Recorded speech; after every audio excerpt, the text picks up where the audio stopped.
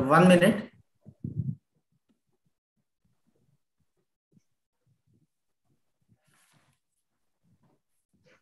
We go live in another 1 minute. It's 2:29. So we go live at 2:30. YouTube is recording it also. Yes, sir. YouTube is recording.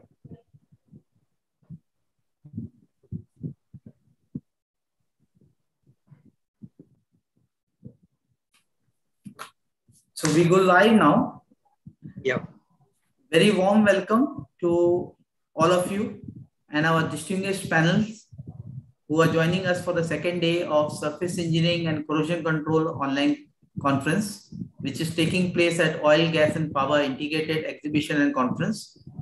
Welcome to all the delegates who are streaming in live this entire conference. This is the second day of Surface Engineering and Corrosion Control. We had a very, very interactive session yesterday where we had more than 350 people out of 500 people who were viewing the live stream. We had very interactive and knowledgeable inaugural session and followed by the session 1, which we concluded yesterday. Today, we are very, very much delighted to have with us Mr. Batra sir, the convener and advisor Chugoku Paints. He has been a guiding force for the entire event, and also he was the guiding force for us first edition, which we did in February during the Chemtech I. So with this, I would formally like to welcome Batra sir to set the tone for the second day. Batra sir, what do you, sir? Thank you, Mr. Nagar. Thank you very much for the kind words. Yesterday, I started with saying that we have reached a situation of inflection point, and the presentations which were made yesterday proved my hypothesis to be correct. All the presentations were of future technologies, the technologies which are making a big difference to the user industry. And the user industry participants also showed great interest in accepting the technologies. I think those days have gone where we were very happy with 5-year performance, 7-year performance. We are now looking for 10-year to 40 years performance of paint and coatings. And I think the interactions were yesterday excellent, and I'm sure today also. So I'll not stand between the participants, the delegates, and the presenters. I'll want to invite, I want to thank all the participants, both the faculty as well as the delegates, for the keen interest they have shown. So welcome all of you, and please go ahead with the first presentation. I think I'll hand it over back to Mr. Nagar. Thank you, sir. Thank you, Batra sir, for the opening remarks. Before we start formally the conference, I think it is very important that we acknowledge all the partners, all the exhibitors and the sponsors, without whom this entire event would not have taken place. So on the live screen, we would like to, I'm just quick glance that we are sharing all the partners who were supported, right from the principal partners to the title partners, the co-title partners, the platinum partners, gold, silver, bronze, and support partners. Each of them in their own way are displaying their products. So do visit the exhibitor section to see the latest videos, do interact one-to-one with them, and really it will be helping in what this entire platform is for the business networking and the business chatting and having one-to-one meetings. And obviously there are multiple conferences taking place at the platform. So thanks to all the partners. With this, I would now formally move to the session 2 of the entire program. Session 2, which we are focusing today on the protection of assets on oil, gas and power industry. So we have with us today Mr. Dinesh Kumar from ONGC IoT, Mr. TL Madhusudan from GAIL, Mr. Shekhar Joshi from Chugoku Paints, and Mr. Tarun Mishra from Detect Technologies. We also had one more speaker, Mr. Raju Mankar, but there is a vaccination drive going on in right now in Lakshmi Narayan Institute. So he is unable to join today, but he is sending us a recorded presentation, which we will stream and send it to all. With this, I would like to formally introduce our first speaker, Mr. Dinesh Kumar, GGM Head, IoT ONGC. Mr. Dinesh Kumar assumed charge as the head of the Institute IoT from 24th May 2021. He joined ONGC as a graduate trainee way back in 1985 and has worked extensively in the engineering services, plants and erstwhile technical business group. A civil engineering graduate from Punjab Engineering College, Chandigarh, MBA from IGNOU in marketing. He has more than 35 years of rich experience in diverse activities of ONGC. With this, I will now like to invite Mr. Dinesh Kumar for his address. Welcome on board, sir.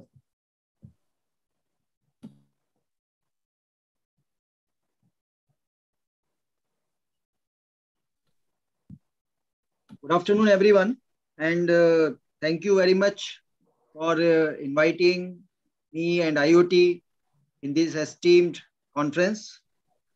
It's a great, really indeed a great pleasure for me to present a keynote speech on protection of assets, oil, gas, and power industry in this international integrated energy show. Am I audible, sir? Yes. Clearly. Oh, yes. Thank you. Surface Engineering and Corrosion Control 2021. I appreciate the commitment of the organizer in the disseminating the knowledge and promoting R&D activities on corrosion control. Corrosion costs the globe billions of dollars each year. Some of the statistics highlight that the corrosion is impacting 4.2% of India's GDP, and the menace requires urgent appropriate measures. It is very often reported that internationally, 1 ton of steel turns into rust every 90 seconds. And about 50% of the steel produced the world over is used to replace rusted steel. Therefore, it is paramount to control corrosion not only to reduce loss of assets and associated risk, but also from sustainability point of view. Steel production is not only an energy-intensive process, but the production has a huge carbon footprint. Experts opine that the cost of corrosion can be reduced by about 40% through usage of corrosion-resistant material, advanced surface coatings, and application of best corrosion-related practices. E&P companies like ours operate in a high-risk environment and can least afford to take on the added risk of failure due to corrosion. A large number of the unforeseen incidents that occur in process plants are related to corrosion. Our fields are getting older, and with the passage of time, some reservoirs are producing both CO2 and H2S along with increase in water cut. This also has become a great challenge for the corrosion engineers. As we are expanding ourselves to newer horizon like deep sea, exploitation of gas hydrates, new AOR techniques, visualizations, in situ combustion, cyclic, steam stimulation, etc., more challenges related to use of proper materials and stringent corrosion management will crop up. It needs a good cohesion among design and material engineers as well as corrosion specialists for effective corrosion management. We spend a very huge amount on painting of our coastal plants at Hazira and Uran. Another area where we spend a considerable sum per annum on paint is for protection of above water offshore structures. The painting on offshore platforms has another important aspect, that is marine spread and scaffolding, etc., which take a major chunk of cost of painting offshore structures. We would like to have paint formulations and procedures which can reduce painting frequency. More work on self-healing paints and coatings will definitely bring down the painting frequency and will help in saving our assets and cost also. An important component of obtaining a thorough understanding of corrosion science and prevention technique is knowledge sharing between industries and scholars throughout the world I am sure this international conference will provide an active platform for everyone to present new ideas, to understand corrosion technologies, and to enhance their decision-making process to combat corrosion. I wish a grand success to this conference of importance to industry, the nation, and the globe. Thank you very much. Sir, with me is my colleague, Mausmi Kakoti. She is our head material and corrosion. We will like to present our some few slides. Please.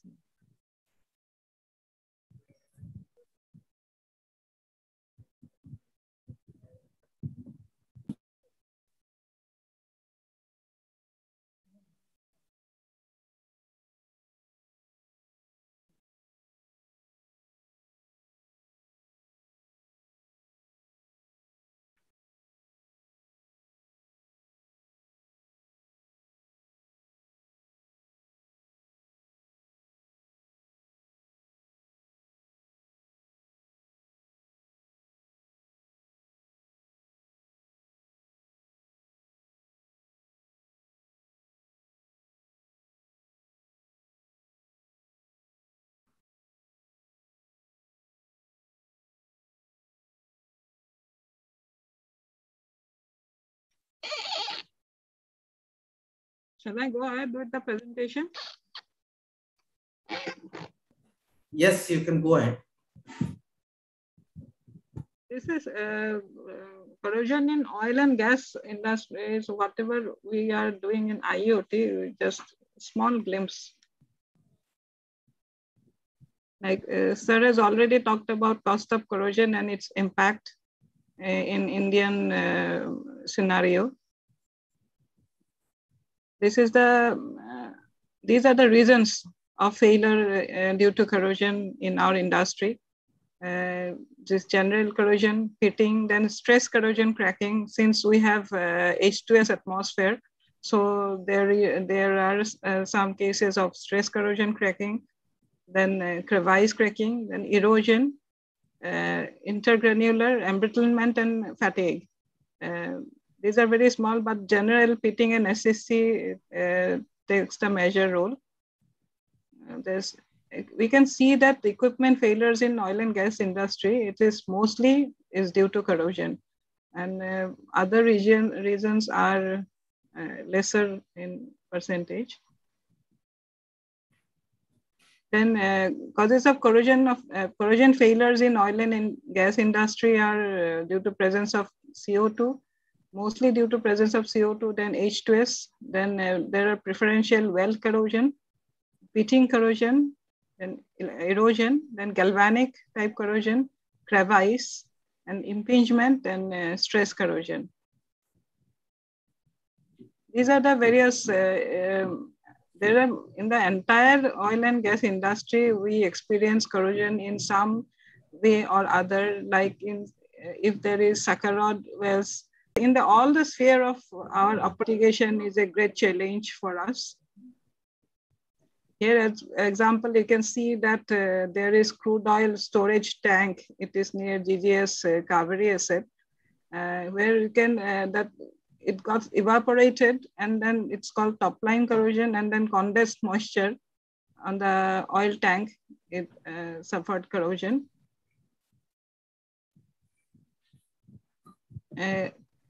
Presence of gases and all, they make the water an aggressive electrolyte.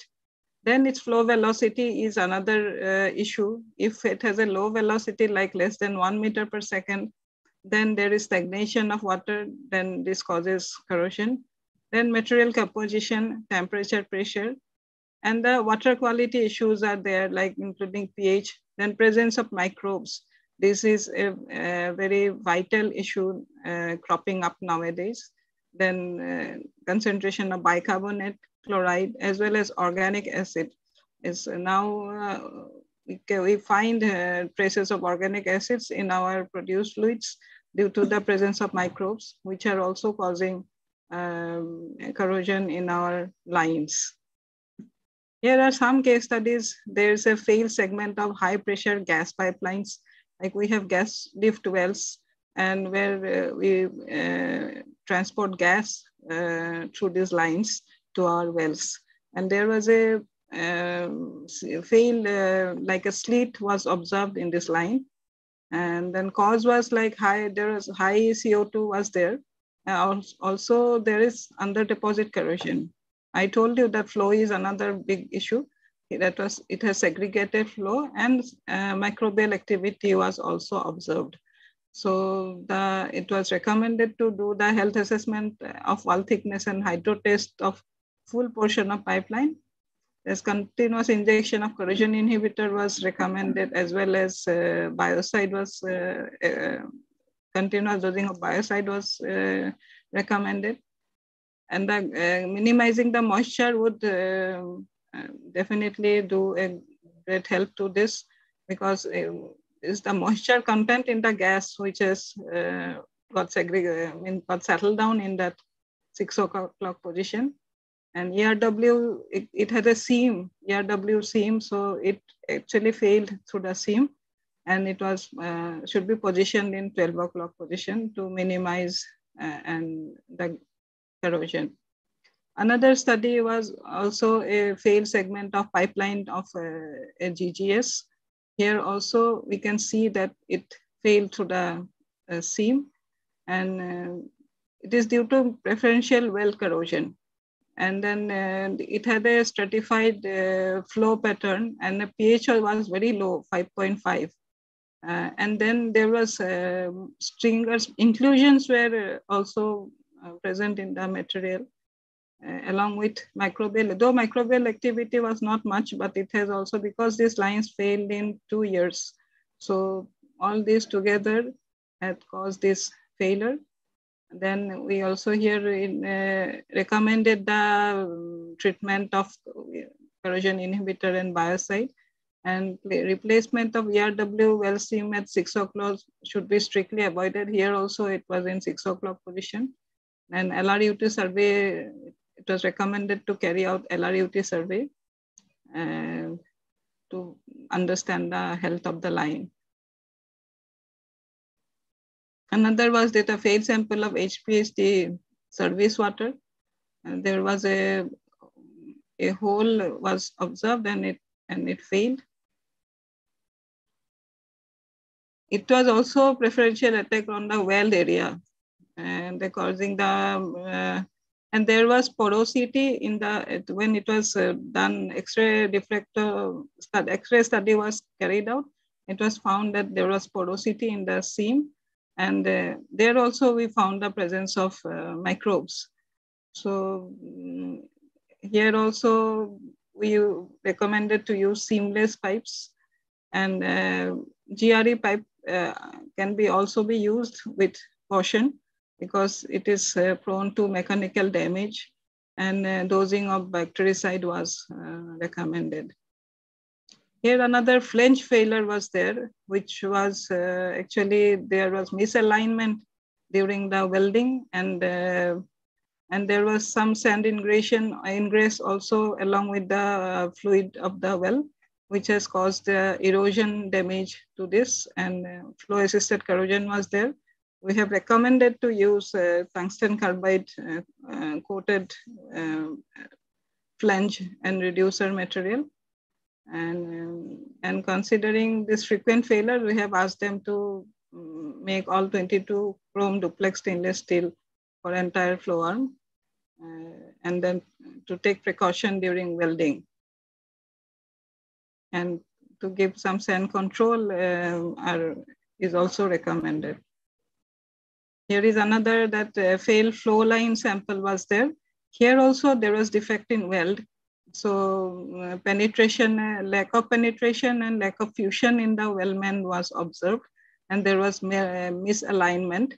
And here it is very high salinity was there. So there in the crevice had formed in this lack of penetration and lack of fusion areas, and it has caused this crevice corrosion. So welding, we have recommended to do the welding properly with proper WPS, and batch treatment of corrosion inhibitor was also suggested.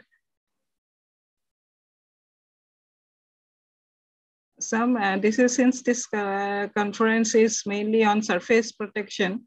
So we use cathodic protection, like we protect our underwater and also on onshore lines through cathodic protection. We was either through sacrificial anode method or impressed current method. It does not eliminate corrosion. It transfers corrosion from one structure to under protection to a known location where artificial anodes are placed and could be replaced easily. Then cathodic protection is used for floating vessels, platforms, storage tanks, pipelines, and all. Cathodic protection principle is based on the electrochemical nature of the corrosion phenomena, and the anodic area corrodes and the cathodic area that doesn't corrode. That cathodic protection overrides the naturally occurring anodic area inside a structure, thus turning the structure under protection completely cathodic, which means it receives current from surrounding electrolyte and it doesn't corrode. So in a, like there's a sacrificial anode, and that our pipeline acts as a cathode in the moist soil. And when this sacrificial anode is depleted, then we replace them with fresh anodes. Similarly, we do it for underwater structures also, where we cannot, where the paint cannot do the protection. Here it is supplemented by cathodic protection. Thank you for patient hearing. Thank you, Ms. Moshmi, and thank you, Mr. Kumar. You can unshare the screen. Hello. And thank you for your wonderful presentation and explaining the corrosion mitigation and the problems in corrosion. We will take the Q&A after once we have completed this session. So thank you. And now we would like to move to the next speaker for today. I would like to invite now Mr. T.L. Madhusudan, DGM Station in Charge, LPG Booster Station of GAIL, an electrical casualty engineer having rich experience of 28 years in various segments like handling of natural gas and LPG, solar power and wind energy. LPG is one of the most dangerous hydrocarbon which is having dual phase properties. Various innovative steps have been taken in the field of operations and infrastructure safety. His lecture title is Causes of Internal and External Corrosions in Cross-Country Pipelines and its Prevention. With this, I would like to now invite Mr. Madhusudan. Mr. Madhusudan? Yes, sir. It's over to you. Yeah. So, good afternoon to everybody, to all the team members. And I very much thanks to the Chemtech for the Surface Engineering Control 2021 conference, and giving a time to present my paper on this AC interference and its corrosion, which is a typical corrosion take place. And now it is started in the field of corrosion. The people are still they are doing a study how to mitigate further and the effective way. But this has been started, I think, in the year 2015. This is been full-fledged. It has been taken place, and many of them has came to know that their corrosion will take place with high tension transmission lines, which where the cross-country pipeline cross the intersects and cross this pipeline, overhead lines, and wherever this lines crosses behind the power stations, substations, is a very great influence will be there on the corrosion. And this is been observed in our one of the pipeline. And I will share you this one of my case study which has happened in the GAIL, that for the knowledge sharing. And I'm going to share this my paper.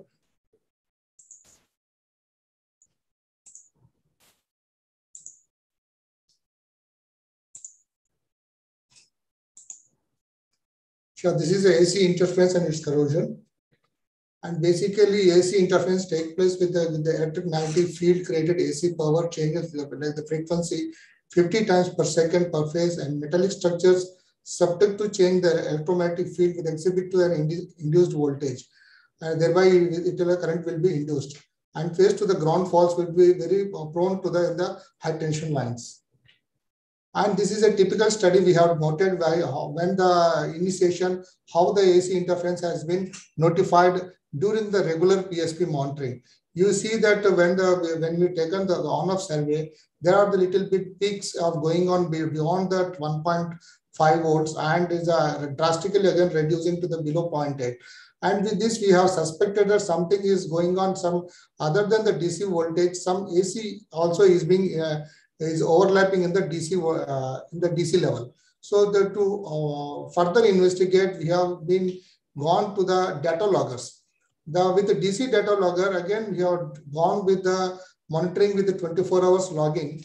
Then we have seen that the voltage at certain time, it is going beyond reaching up to the 2 volts. See the graph. See, this is a graph at particular time only. This is this times only it is being crossing more than 2 volts, the DC volts. Then we thought that some there is a AC also maybe is overlapping. Then we have gone into the study what are the AC interference, how the AC interference will take place, and this is a typical types of surveys and mitigations have been carried out for the AC interference. We have done the soil resistivity, high voltage transmission lines, the model of the AC and fault currents, AC interference mitigation designs, AC protection from the capacitive coupling, inductive coupling, and resistive coupling. And this is a computer modeling. Nowadays, the one software has been developed in which once data is fed into the system, it gives the suspecting the AC interference take place where the vulnerable location. That will be clearly by the software modeling. It will detect and give the exact chainage and particular point. There we require to take the mitigations. So this is how the influence has been taking place. This is a typical one taken from the site, and how the interference will take place. The induced when the transmission lines is above ground and underground is underneath of the ground. Our natural gas pipelines are being played, and how the induced voltage is happening. And this is one of the we have taken we have the standard guidelines. Wherever the crossing is take place, we need to put some insulation mat and PCC and grounding conductor, for which where the accidentally when the conductor falls on the ground, that current should not induce in the pipeline. Where if it is induced and immediately there would be chances of puncture of the pipeline. This is a resistive coupling, and this is the data logging taken place with the AC voltage. Once we took the AC voltage data, you see that where the DC voltage is going more than the 2 volts, then we have suspected and we have done this AC survey by data logging. Then we have seen that the enormous voltage is being injecting into the pipeline. See, that is a maximum up to 157.32 AC voltage is being injecting into the pipeline. So there is a huge amount of voltage is developing in the pipeline, and it is causing the damage of the pipeline. So then I will come into the subsequent slides how it's causing the damaging the pipeline. So this is what current density has taken place with putting the 1 square centimeter of the coupon of the similar pipe material in the adjacent to the pipeline and measure the current density, and the current density is going up to the 3125 amps per square centimeter. This is not recommended. It's as per the NACE guidelines, it is recommended only 30 amps per square meter. So this is a typical guidelines of what should be the current density. For the corrosion does not occur, the AC density less than 20 amps, and AC corrosion unpredictable when it is between 20 to 100, and AC corrosion occurs when it is going beyond the 100 amps per square centimeter. So this is the voltages where with various changes, during the ILI, subsequently we do the ILI also in our pipeline periodically, and we have in the ILI report we got that enormous anomalies where the external corrosion took place up to the beyond 50%. So that is a huge alarming to us. that where and this is a coinciding where this transmission lines where the high transmission lines are crossing, there only this metal loss been occurred on the pipeline. See, these are the metal losses.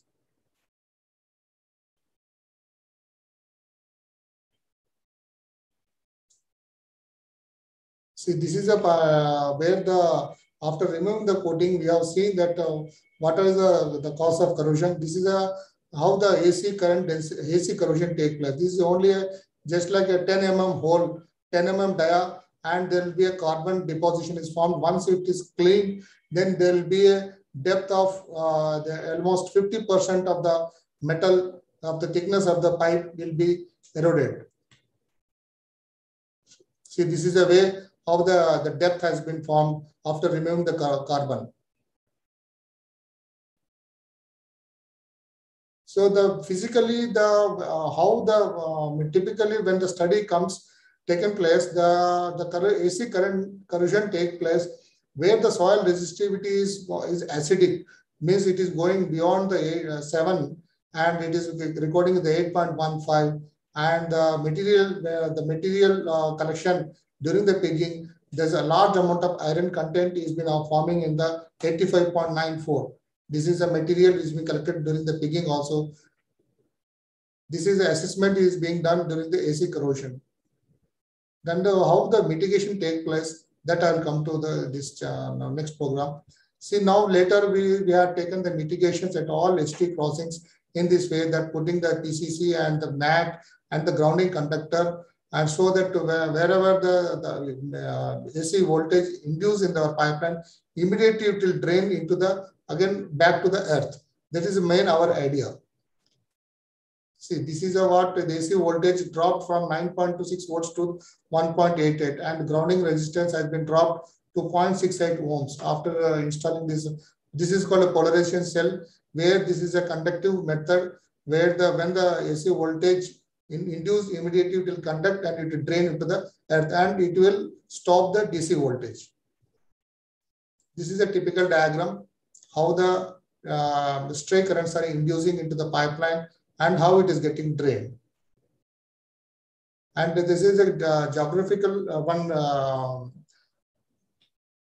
typical how the studies AC interference is taking place. And this is our pipeline. And this is our TR unit where the DC cathodic protection system, basically it is taking place from the anode to the cathode. And this is our above-ground instruments that like a pressure transmitter and pressure gauge. And normally it will be a 1.2 volts of the pipeline, the negative 1.2 volt, the CP will be protected. And when the transmission line comes above our pipeline, then the induction takes place. And then see how the voltage is raised. Once the induced voltage is occurred in the pipeline, it is increasing to the 190 volts. And to overcome from this, we have done the connecting one method of the polarization cell and connecting to the earth, simply grounding the current back to the earth. And once we ground the current, it comes to the back to the 1.2 volt. And then the causes of the AC corrosion take place with the transmission lines and so substations and AC traction. These are the three are the vulnerable for the cross-country pipeline for the causing the external corrosion. This is a very silent corrosion, doesn't give any much impact on the pipeline, and very gradually it will eat away the pipeline.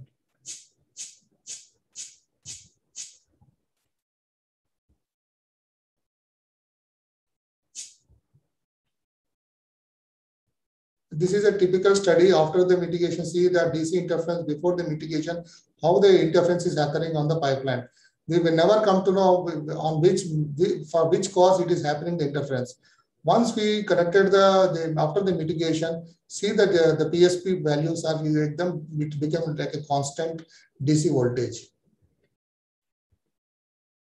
And we have put up for the above ground protection, we have introduced the one dielectric fitting, so that for the protection of the woman, whenever the person working on the above ground piping structures like walls and the pressure transmitters, pressure gauges, and that to avoid this stray currents, we have kept one dielectric media so that it will stop the AC voltage and AC current coming into the instrument. And these are the typical mitigation, like this is called a clock spring. Wherever the metal loss is happening, we are putting the clock springs. And the results after the extra crossings, the grounding conductor, the AC voltage have been reduced drastically. This is a red line where there is after the mitigation, it has come down drastically. And this is a resistance. The effectiveness of this AC mitigation and lessons learned, that how to go ahead and how to monitor it. These are the method steps to be taken into the note.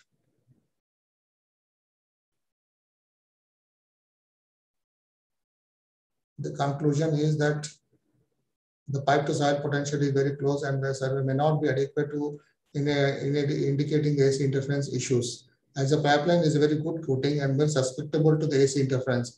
In case pipeline corridor is selected parallel to the AC transmission lines, suitable mitigation measures should be provided since construction of the pipeline itself.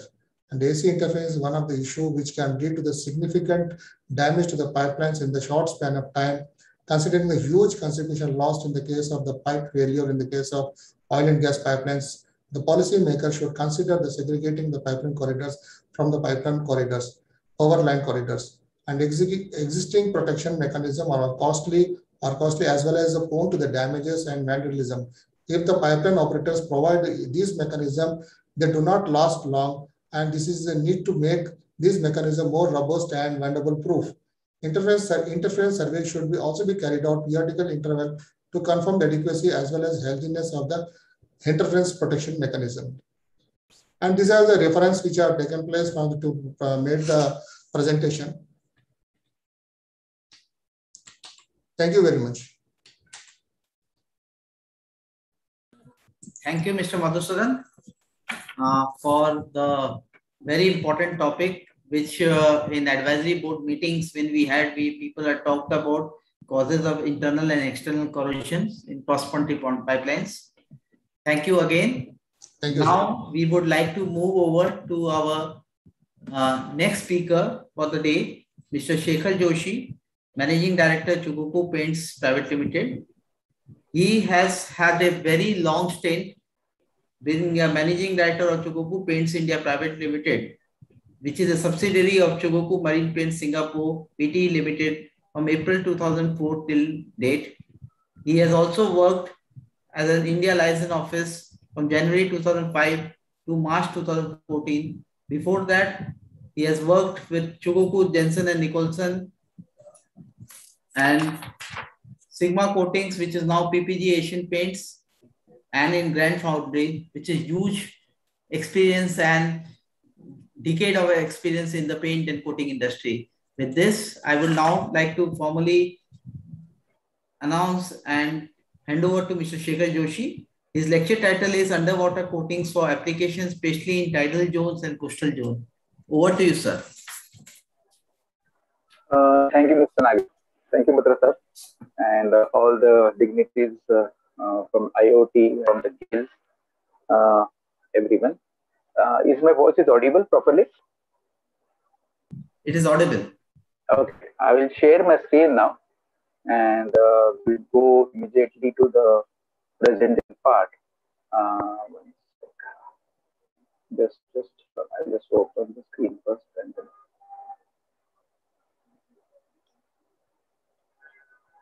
Some kind of problem in connectivity. I don't know why, but it was not getting connected. Some issues were there. So I believe during my presentation it should not happen. So let's move on with this. Just hold on.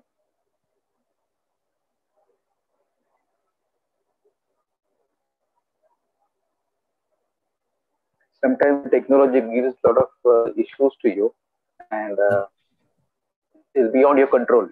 Yes. So yes, That's true. so That's it is now open. Yes, this one. You will you able to see it properly? Yes. Yes. Okay, I'll put it. Thank you very much, everyone. Good afternoon again. My name is Shekhar Doshi, and I'm working as a managing director for Chibuku Paints India Private Limited. So today's topic is quite different because this is an ignored topic, I can say, and many people ignore this due to various circumstances, which we'll see later on during my presentation. So just a new brief introduction. This is a 100-year-old plus company. We have this is I think 104th year of operations of Chibuku Paints, and we are from Japan, one of the most quality conscious and developed nation in the world. So this is our website, cmpchubuku.com global.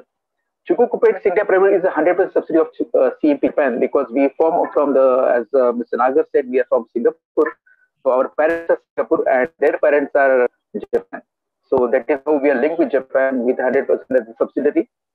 We have a complete setup in India to cater your needs in Mumbai. We have fully functional office operations with the technical support, sales support, and everything based in Mumbai. So, let's see what is the background. Because what happens underwater structures, mainly which are fixed offshore structures like platforms, offshore platforms, jetty piles, bridges also, because we have bridges like the Vashi Bridge in Mumbai.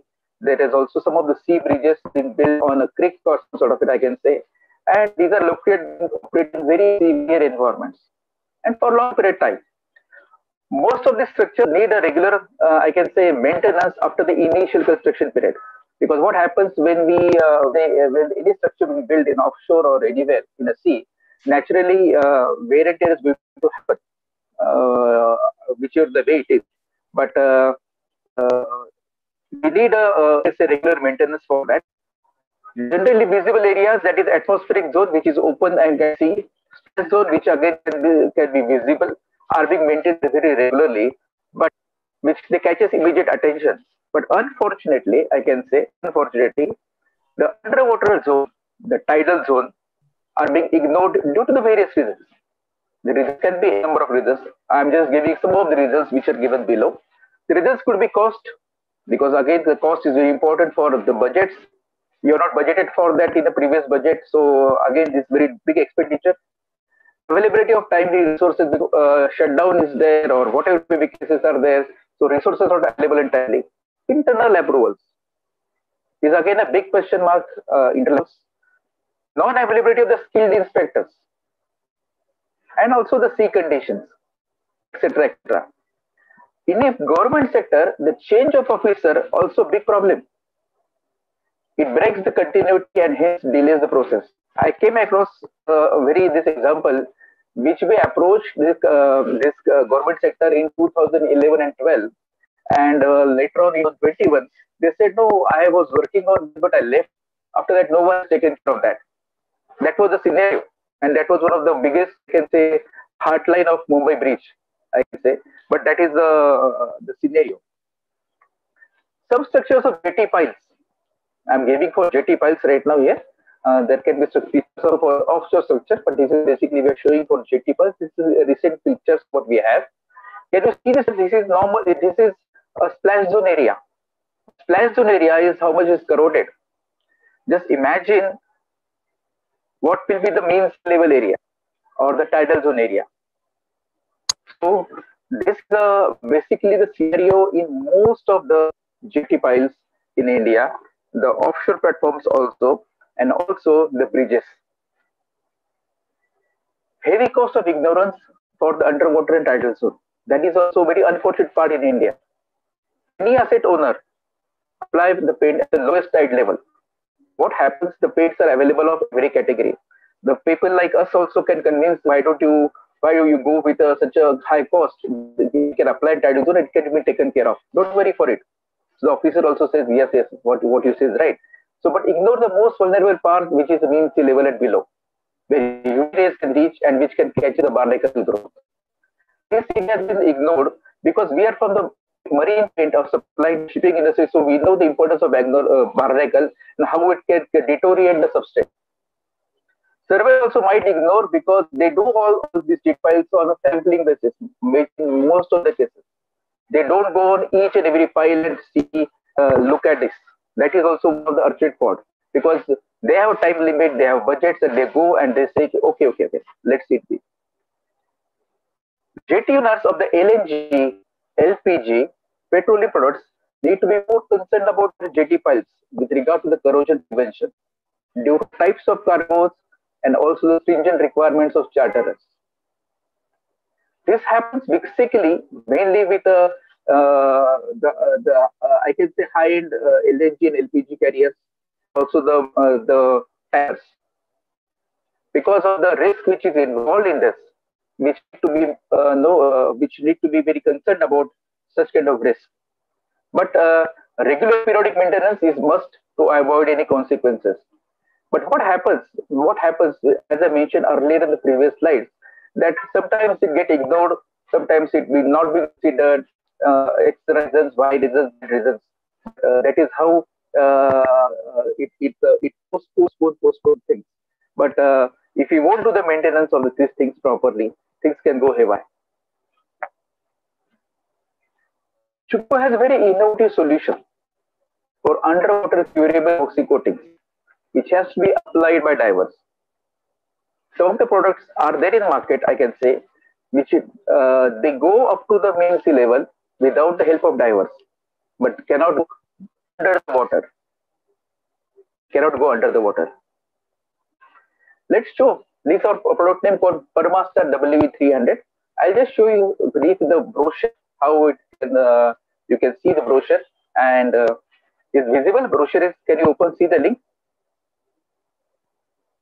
Okay. Yeah. So this is a unique maintenance coating for underwater, and this is called Permaster WE series.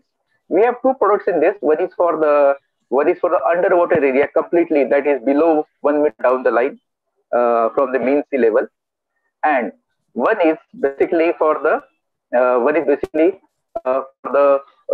up to 0.5 meters, I can say. So this diagram which you can see on this, one is a splash zone, tide zone, and underwater zone. So there are three zones which we have shown. So we have two products for underwater zone, which is completely underwater zone, submerged completely all the time, which is below 1 meter down from the mean sea level. The tidal zone is basically which comes between the 0.5 to from the zero level to say 1 meter, 0.5 or 0.75 meters. But below that is purely underwater area. So what we have is called Permaster WE200 and Permaster WE300, and these are basically the way it goes. This is just the brochure, and I will show you again the pictures how it's been applied and everything. I'll show you. This is, I thought I just show you this brochure. This product Chuko has from last 30 years. The brochure is not seeable. We can't see the brochure. You cannot see the brochure? No, only the heading is there. Okay, then I will cancel this. I'll cut this. Okay. Okay, sorry, because this is a PDF. So I put the hyperlink on the PDF, and I was trying to do that, but I think then the PDF is not got open, unfortunately. I'm sorry for that. Okay. Okay, let's back. Underwater curable epoxy coatings. These epoxy-based products, and Chugoku has this product from last 30 years. From last 3 decades, more than 3 decades, 3.5 decades, I can say. It's a 3-component epoxy-based product: base, hardener, and editor.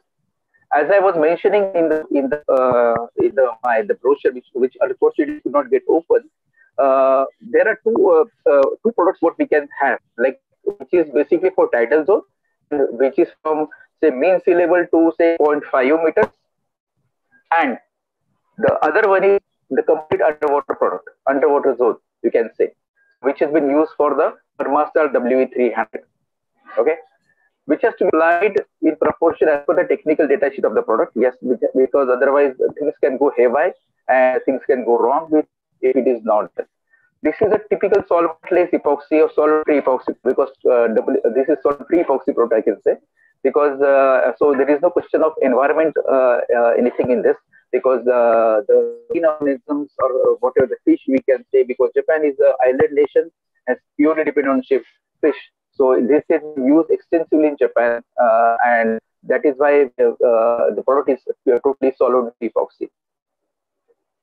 How it performs is very good. I can say the mechanism of performance is, there is a substrate which is the down, I can say, which are should substrate under the water. Then we apply undercoat. I'll explain you how we apply and how we do it in the subsequent slides.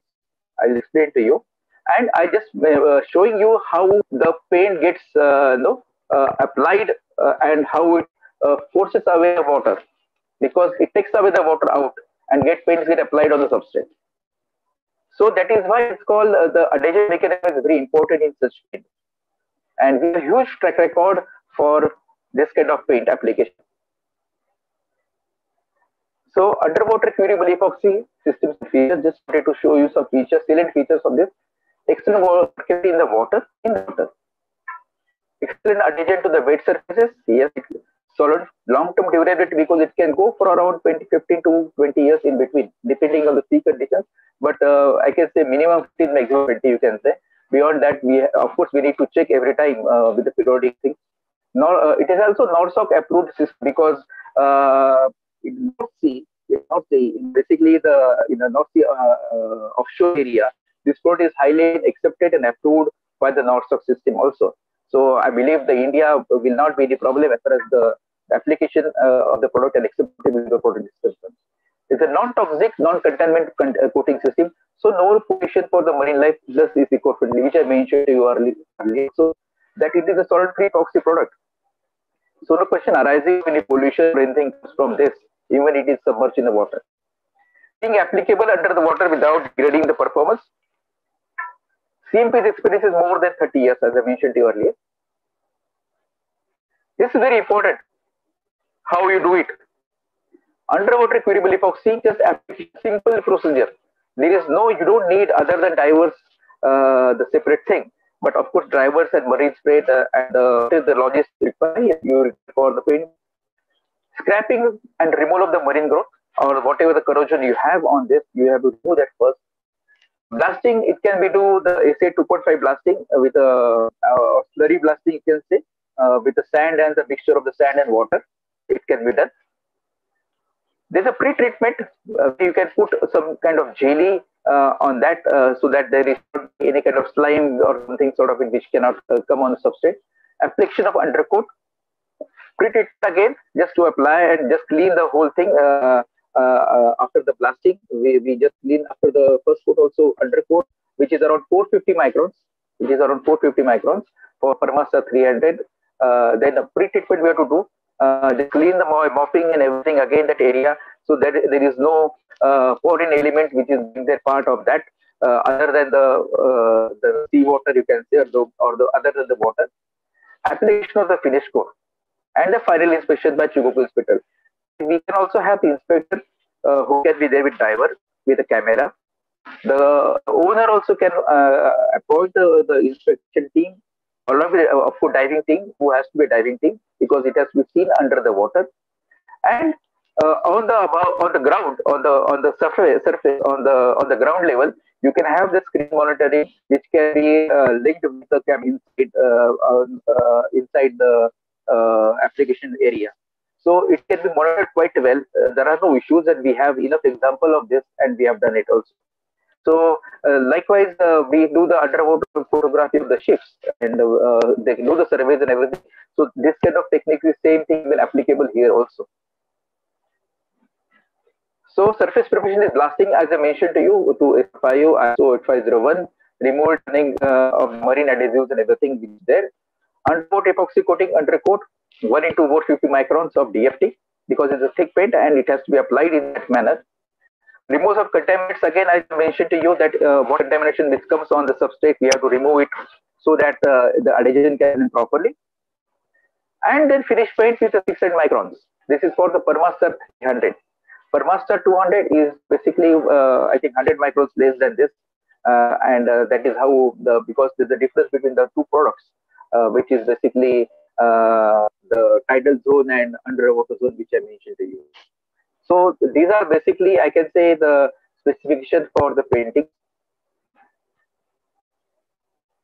So it is the application by a trowel and spatula. It cannot go with airless spray inside this, and you have to have the deep sea diver who has the good capacity to stay in the water. It's very important for us. And water temperature means even if it is summer or like in India, the water temperature can go high. But if you see in North Sea, the temperature can go below 5 degrees. So below 5 degrees, this cannot be applied. But as far as we are concerned in India, there are no issues at all for the application of such paint. Even though the water temperature goes above 30, 35 degrees, there will be an issue. But if it goes below 5, yes, there can be concern because of the water temperature. So recommended use for maintenance of underwater tidal zone steel structures. Any steel structures, port harbor facilities such as sheet piles, pile jetties, and all this things. Offshore platforms, also some of the vessels do it. These coatings are excellent strength and compared with the conventional mortar linings and underwater culpable putties. Because what happens, curable putties, sorry. So what happens basically, most of the structures are having the coal tar epoxy. This can go against with the coal tar epoxy, no problem. Of course, we have to do the SA2.5 blasting, and those things are important because we have to remove the coal tar epoxy and the age-old coating, whichever there is there, we have to remove it. The joints, we have to do proper surface preparation over there because the joints are the areas which are more vulnerable, I can say. These are some of the pictures we have shown up to the 11 years. This is a typical example in Japan, and these are the piles which are there. You can see there are a lot of barnacles which are being formed. This is the underwater area before the removal of barnacles. This is the growth which has been taken on the piles. This is basically, I think, from Saruga Bay, Japan.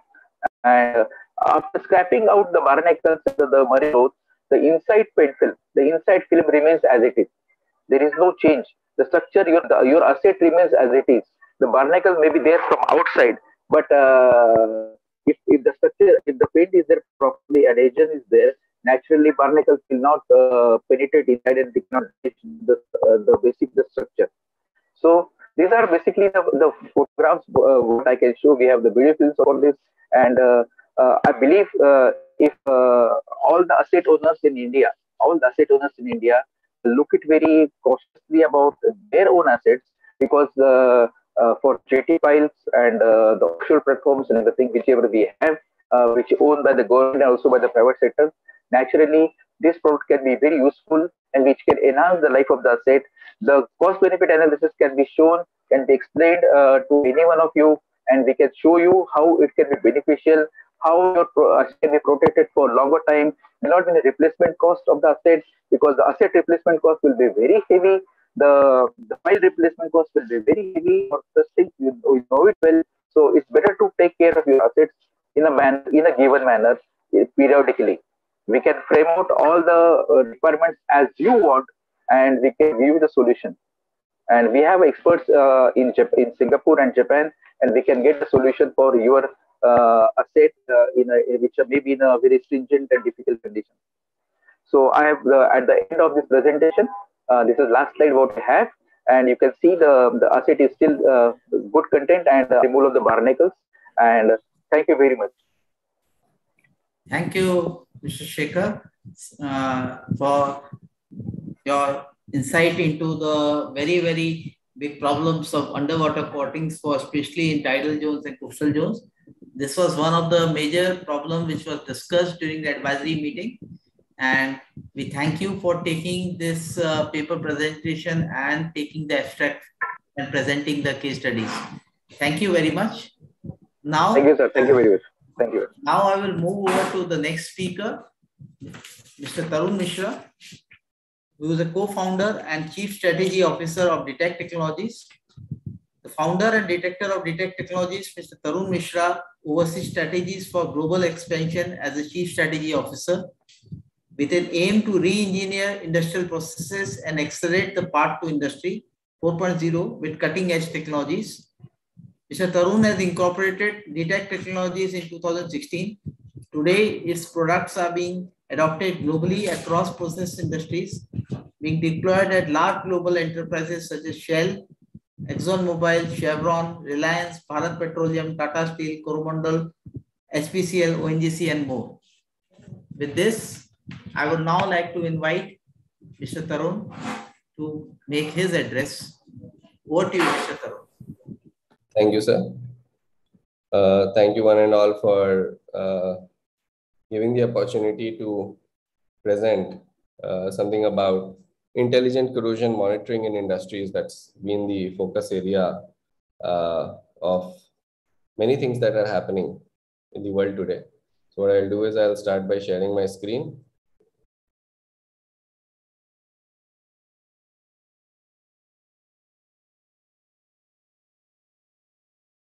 Can you see my screen? Yes, we can see your screen. Okay, so Detect is a company which sort of has brought some of the smartest talents across the world to solve the most challenging problem in various different aspects of large enterprises globally. If you look at Detect today, we are serving at about 6 countries. We are a company that started out in India. Now we are active in Singapore, USA, Indonesia, Canada, and Middle East. Overall, we are serving about 93 sites and are serving about 47 plus large global projects. As a company, we have about 200 plus young innovators across 7 different diverse technology segments. Overall, combining, we're solving a very large sort of an area for different industries, which I'm going to talk about in our coming slide. So just to start off this presentation, I want to start with a thought. This is a thought that was told to me by one of the mentors when we started the company is imagine a future where industries will only have a man and a dog. The man will be there to feed the dog and the dog will be there to ensure that nobody enters the industry. Bringing a level of automation to the degree that this kind of a vision gets achieved in various different process as well as asset and different other segments is where industries are currently moving to increase its efficiency as well as productivity. Coming forward to asset health management as one of the segments within that entire list of automation, I want to highlight some of the big areas why asset health management in these days has become very challenging. One, we have a lot of new combination of metallurgies coming in. So depending on the process being more challenging, every day there is a new process introduction that puts a lot of stress on different types of metallurgies, and new combination of metallurgies are coming. Stricter norms for monitoring and reporting are being adopted. That is leading to sweating of assets. So assets are getting older, they are being more worked upon, and the demand for increased plant runtime is effectively happening. Therefore, the shutdowns are getting delayed overall, right? There is also a big drive towards benchmarking OPEX and CAPEX for moderation as well as optimization of these balances, right? So companies are moving more towards OPEX rather than CAPEX. The feedstock quality itself is changing. So many places, in the non-renewable sector specifically, the quality of the feedstock and the variance in the feedstock variance is effectively increasing. There are new designs being made to maximize the life of a plant, as well as the shorter turnaround durations are being demanded across the world, right? Aging assets as well as multiple monitoring and multiple locations of sites and assets are becoming more of a challenge. So all of this combined together is creating a huge stress on the assets within industry. Now, this was not the problem 50 years or 5-6 decades back, but today this is not only there, but it's also increasing as the day goes by. And therefore, technologies are being adopted. So I have clubbed various types of technologies into 8 segments, which industries are today sort of adopting or are in the process of adopting. One is your reliable screening tool. You need to screen various types of assets much faster than before. You need to pinpoint areas of concerns as well as quantify where exactly damages are happening and give clear recommendations, right, as to where exactly what is happening and what to do to repair it. to bring intelligence into the system, which is to integrate with the alarm systems, extrapolation of current state, as well as building intelligence in the hardware itself, so that the hardware is not just giving the data, but is also analyzing the data and giving some sort of a predictive alert on failure of an asset. Bringing IoT, wireless contact for various types of assets. And something that is very interesting coming up is see-through technology. Previously, it was just X-ray, but now 3D digital twins, sort of without removing insulation or paint, understanding the condition of paint, having the minimalistic surface contact, and therefore still understand what is the condition of the surface and so on and so forth. Bringing lighter and portable sensors, having intelligent interpretation through artificial intelligence, as well as predictability, fuzzy logic, and limited human interventions have become some of the major goals in the digital roadmap of any industry that is operating today. But it's all not that simple. What industry wants is lower costs, quicker response, very reliable system. It fears that there will be lack of performance, there will be safety concerns on the site, and it also sort of needs the right amount of certification, case studies, very, very robust ROI calculations, right? But when the technology comes in the market, the cost initially will be high. The ROI is also something that may not be very short term, but will be medium to long term. And initial trials will always be expensive. The competency of personals develops over time. The repeatability and the quality also is something that gets standardized. For very new technology, it's a process that happens. And the results are sort of complex, unanticipated. At times, it takes effort for the user to accept the new technology itself, right? And the case studies get built on the go. There are less initial takers. There is a limited data that is available. And the outcome is effectively there is slow adoption and continued inefficiency, and industries keep talking about digitalization and automation, but nothing really hits the ground because of this disconnect. But globally, a change has started, and the change is effectively on adopting these things by defining what the value and benefit is going to be. So, for example, there is a strategy to create a strategic identity of inherent capabilities and vision of how capabilities can be employed in the coming sort of few years that are there, as well as realigning all the different portfolios and focusing on new growth areas, focusing on the strengths of any enterprise, cultivating and hiring the right talent, which has the intellect and the mindset to work with new age technologies. And lastly, and the most critical piece is investing. Many industries have already started, and those who have not are starting to invest into things such as drones, robotics, artificial intelligence, virtual reality, IoT, etc. The biggest advantage to industry to go through all those challenges and still sort of invest into this area is threefold. First, you have a first mover advantage that can co-develop and customize products as per your working practices. So you don't have to actually take a pre-built product and try to force fit in your existing practices. You can be the first mover who has that ability. Second, you have increased efficiency by leveraging new technologies and creating pressure for action. This brings me to this particular point of how inspection or reliability as a whole is sort of changing, right? So inspection and reliability in terms of automation, we see inspect, process, act, as well as sort of prevent.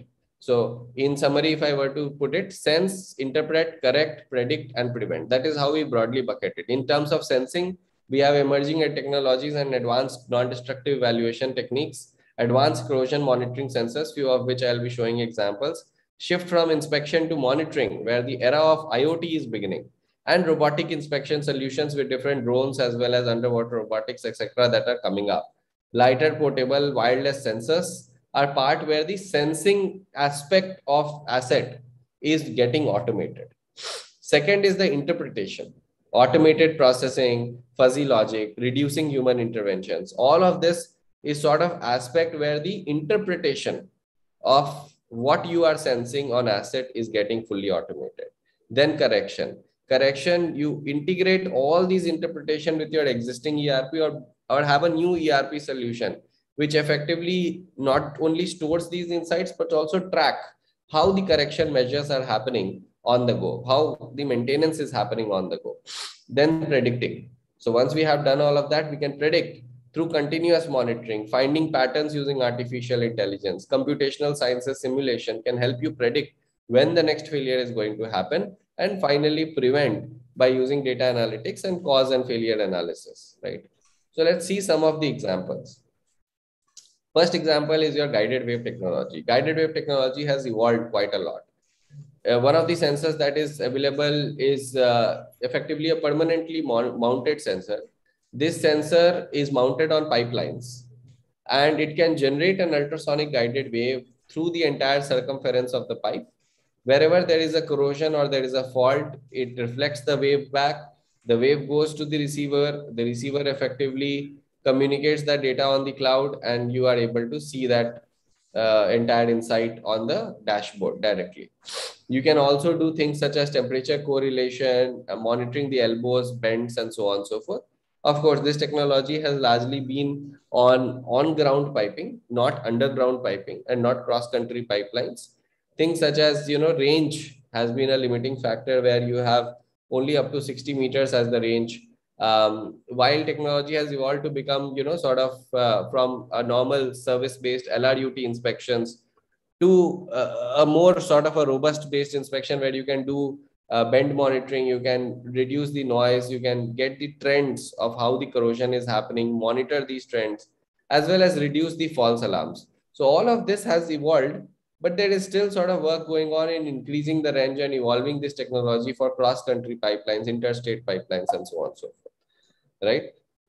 Second is your visual-based intelligence. In your visual-based intelligence, artificial intelligence is being used on photos or visuals acquired by either people or drones or cameras to understand where the corrosion is happening, what is the degree and extent of the corrosion. Has there been cracks, any kind of failures, insulation damages, and so on and so forth that has happened on these assets, right? So this is an example of an AI sort of inside a chimney, where you are seeing that any kinds of cracks, be it this kind of a minor crack which can visually easily be missed, is being caught by the AI, and the AI is able to predict what kinds of failures and cracks can happen in different kinds of things. So the data can be in terabytes for different types of robots and equipments that are there, but effectively it is something that can be streamlined using the use of artificial intelligence. Second, use the same AI in things such as paint damage. So here we are leveraging computer vision and acquiring data using UAVs for large piping sections and quantifying exactly. Here you are seeing in circles areas marked with paint damage. So red ones are areas with severe paint damage. Blue ones are area with smaller paint damage. So the CV is able to tell you what is the scope of entire painting in the line, and is also correcting that before it gets too severe, where a corrosion effectively leads to a leakage, right? So exact quantification is available. Quarterly audits can be made available, as well as percentage of assets under corrosion risk can be ascertained at a much lower cost. Things such as UT thickness inspection. The use of robots have effectively sort of streamlined that, where drones can go into taking ultrasonic thickness surveys and identifying, what is the risk in different areas. So directly a drones can be used. So here you are seeing both a digital model where you have the red areas as the areas where there is heavy thickness loss, green where you have areas with low thickness loss, and yellow with medium thickness loss. On this side, you are seeing the internal confined space inspection and artificial intelligence being used to determine where exactly the fault and defects are there, right? So that kind of automation is also now possible.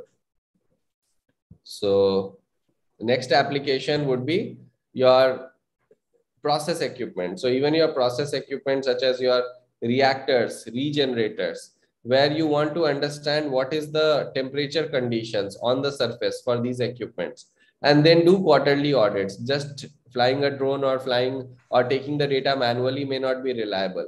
So using artificial intelligence, you can create the complete digital twin model. And in that digital twin model, you can effectively integrate all these data points, use AI to pinpoint where exactly the temperature is rising, and then have the trends and analysis available on the digital model so that you can observe all the high risk, medium risk, and under observation things. The same kind of capability is then leveraged into transmission towers and communication towers. These are in massive numbers. In India, we have more than 10 lakh plus towers overall. More than that, in fact, I may be talking about a pessimistic number. Auditing or monitoring all these towers is an uphill task. And therefore, using computer vision, artificial intelligence, you can identify small defects which even can be missed by a person, not just visually, but also from a thermal and temperature data perspective.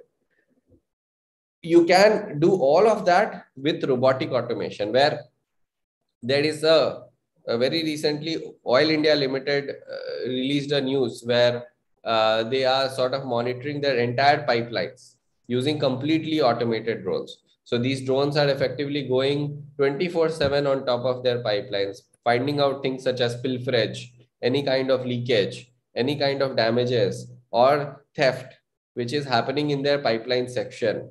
And using the artificial intelligence, they are able to see that on the dashboard where, you know, they can monitor all of these happening. So this is also something that is possible today.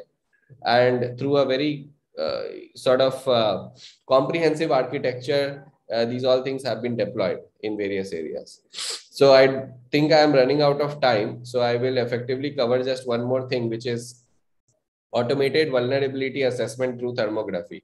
Thermography is another evolving area where it has been used in different types of assets ranging from cable tray, flare stack, tanks, pipelines, process pipes, and so on and so forth, where you take the temperature information through an automated path robotics, and then the trend of this information is mapped over time. So you can understand how the temperature rise is happening in different areas of an asset, and through that understand what is the integrity and reliability of that asset that is developing over time. So that is there. All of that can, of course, be represented into a 3D sort of AR, VR kind of space, and can even be seen in the conference room, as you can see here. So you can even see it in this kind of a space where you can discuss directly the entire asset, the entire plant. So you're bringing the entire plant in your conference room and then sort of mapping the data on top of it. So in conclusion, the formula for success in asset digitization and complete automation lies in strategy, implementation, and ensuring quality. So you have to, first, every enterprise has their own problem, and therefore the problem has to be analyzed. The technology available has to be analyzed, and whether there is a work to be done for the available technology to sort of solve the problem at hand, that has to be sort of understood. Then the new technology adoption has to be done, where both client as well as the vendor working on that has to work together. And finally, the quality has to be ensured, which is through both validating technology, but also co-development and scaling of the technology in that particular enterprise that is happening, right? So that's the overall success formula that we have witnessed over the last half a decade or so in various enterprises as we have been working and scaling internationally. That is all. Thank you, and I would like to open for questions. Thank you, Mr. Tarun, for your wonderful presentation. You can unshare your screen, and then there are questions which are marked in the chat box. So it is being addressed to the different speakers in the chat section. First of all, there is a question on underwater painting of jetty piles. This is the question. Any details? I think this question is for Shekhar Joshi. Somebody has asked about underwater painting of jetty piles. Mr. Shekhar, there is a question also marked. Can you detail on the artificial intelligence of paint damage addressed to Mr. Tarun? Yeah, so for paint damage, the AI effectively detects, as I showed, it is two categories and two classification. One is your severe paint damage, other is your mild paint damage. So once the data gets acquired on the drones, the data will get processed on a server, and the outputs will be available on a dashboard where you will get the exact coordinates and locations of where the severe paint damage has happened and where the minor paint damage has happened. So, yeah. There is a question addressed to Mr. Madhusudan. How critical is corrosion in cross-country pipelines? Sir, this is already explained in the PPT that how impact is taking place on the pipeline. When the induction effect is taking place continuously on the pipelines, and we need to require to monitor the voltage and current density. If it doesn't do that, monitoring the AC voltage and current density, it will be in the short span of within the 5 years, your pipeline will get eat away. And it will cause a huge damage to the environment and the vicinity of the area. So it is very important to monitor the AC voltage and its current density. Mr. Shekhar, the question was on underwater painting of jetty piles. Can you detail?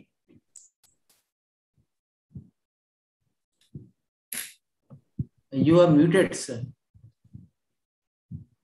You are muted.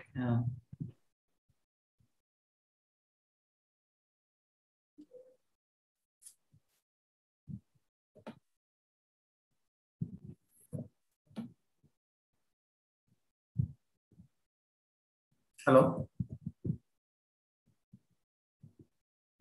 Shekhar?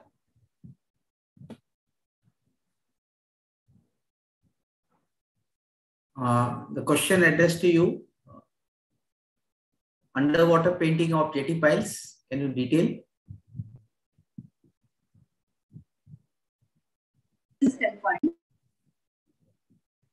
So, should we, I think we will write to you for the more detailing. Hello? Yes. So, with this, we come to the end of the session, of first session today, which was focusing on protection of the assets. We will now like to move over to the next session, which is focusing on successful case studies and new techniques and innovations. We have speakers with us in this session, Mr. Alvin Yeo from Nippon Paint Singapore. Great, Mr. Alvin, to join us from different places. We have Mr. Bharat Chokshi, CMD Grand Polycoats, who will be the second speaker. We will have Subramaniam Khadanga from NTPC Limited, and we will have Mr. Ravi Mohan Dabral from OCSIL. So now I would like to formally welcome Mr. Alvin Yeo, Roof Protective Coatings from Nippon Paint Singapore. Mr. Alvin has more than 20 years of experience in oil and gas as well as building and construction industry, and has worked with major companies in senior management positions. Alvin Yeo is a Bachelor of Business from Edith Cowan University, Perth, Australia. He has over 15 years of rich experience in protective coatings, business workings with global brands, and now Nippon Paints. Currently at Nippon Paint, Alvin is responsible for growth, group PC business across Nippon Group of companies. With this, I would now like to welcome. It's a good evening at your end. And it is a late afternoon at our end. Welcome and to address. Thank you, Mr. Naga. Very good afternoon to every one of you, ladies and gentlemen, from Singapore. My time here in Singapore is 6:30 p.m. in the evening. So it is it is a pleasure and an honor to be able to participate in this conference. And to share with you a case study based on our experience in the fluorocarbon resin-based system that was actually applied and used in several of our projects. So allow me to share screen.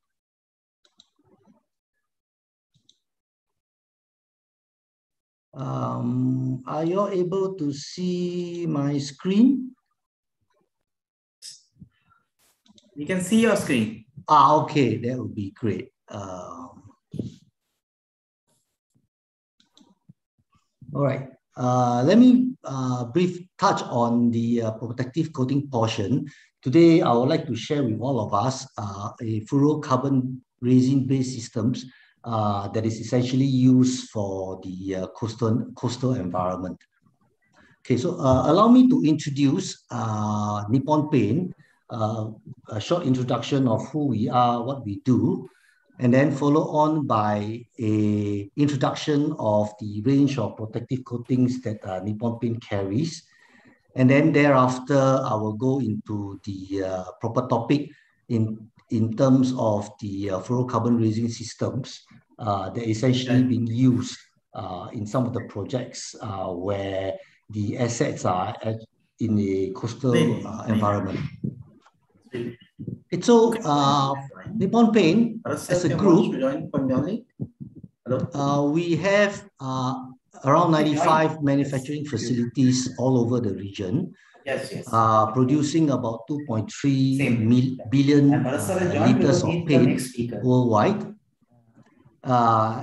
As far as our market position, we are Asia #1, and this is actually a statistic that was that can be found in the Coating Journal, whereby Nippon Paint in Asia is #1.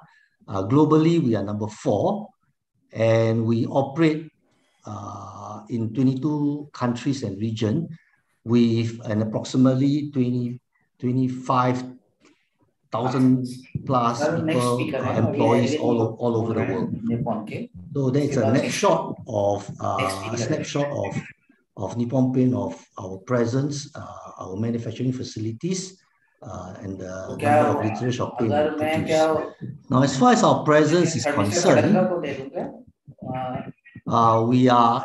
we started off, the first factory was actually started in Singapore in 1881.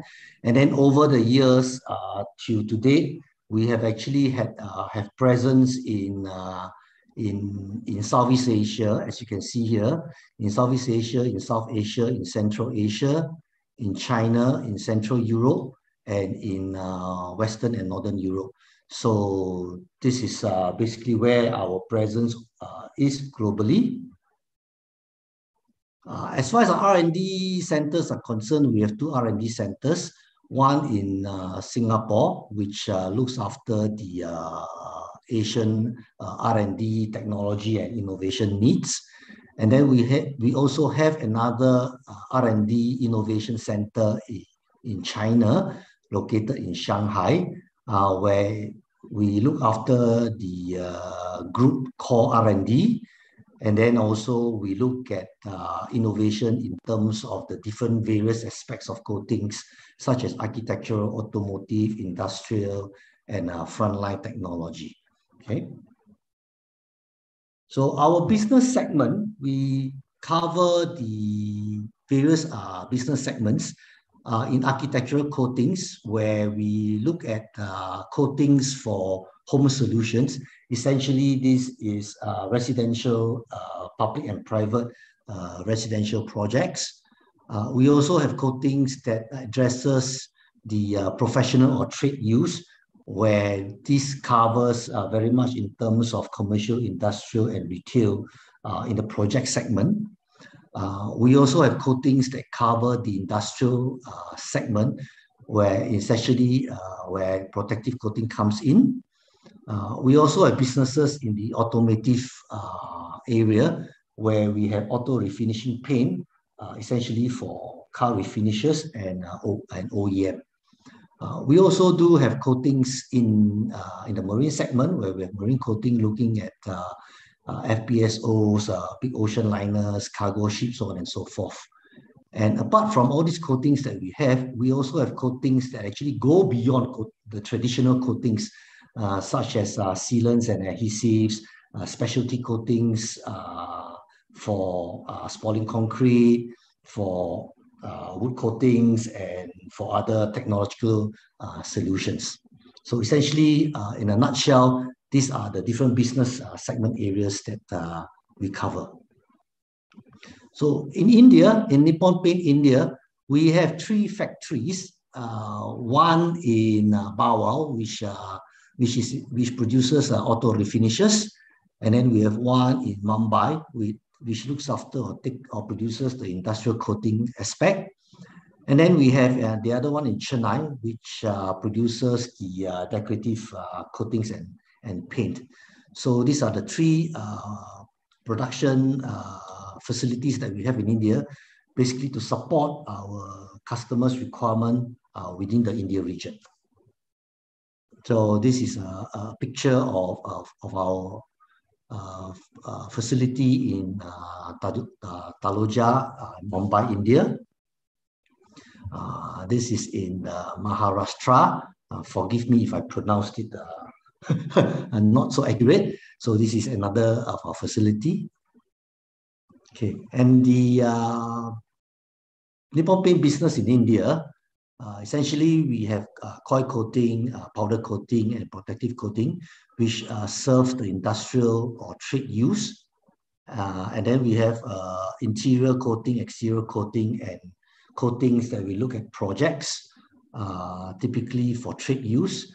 And then we also have marine coatings and the auto refinishes. So essentially, these are our business areas in India.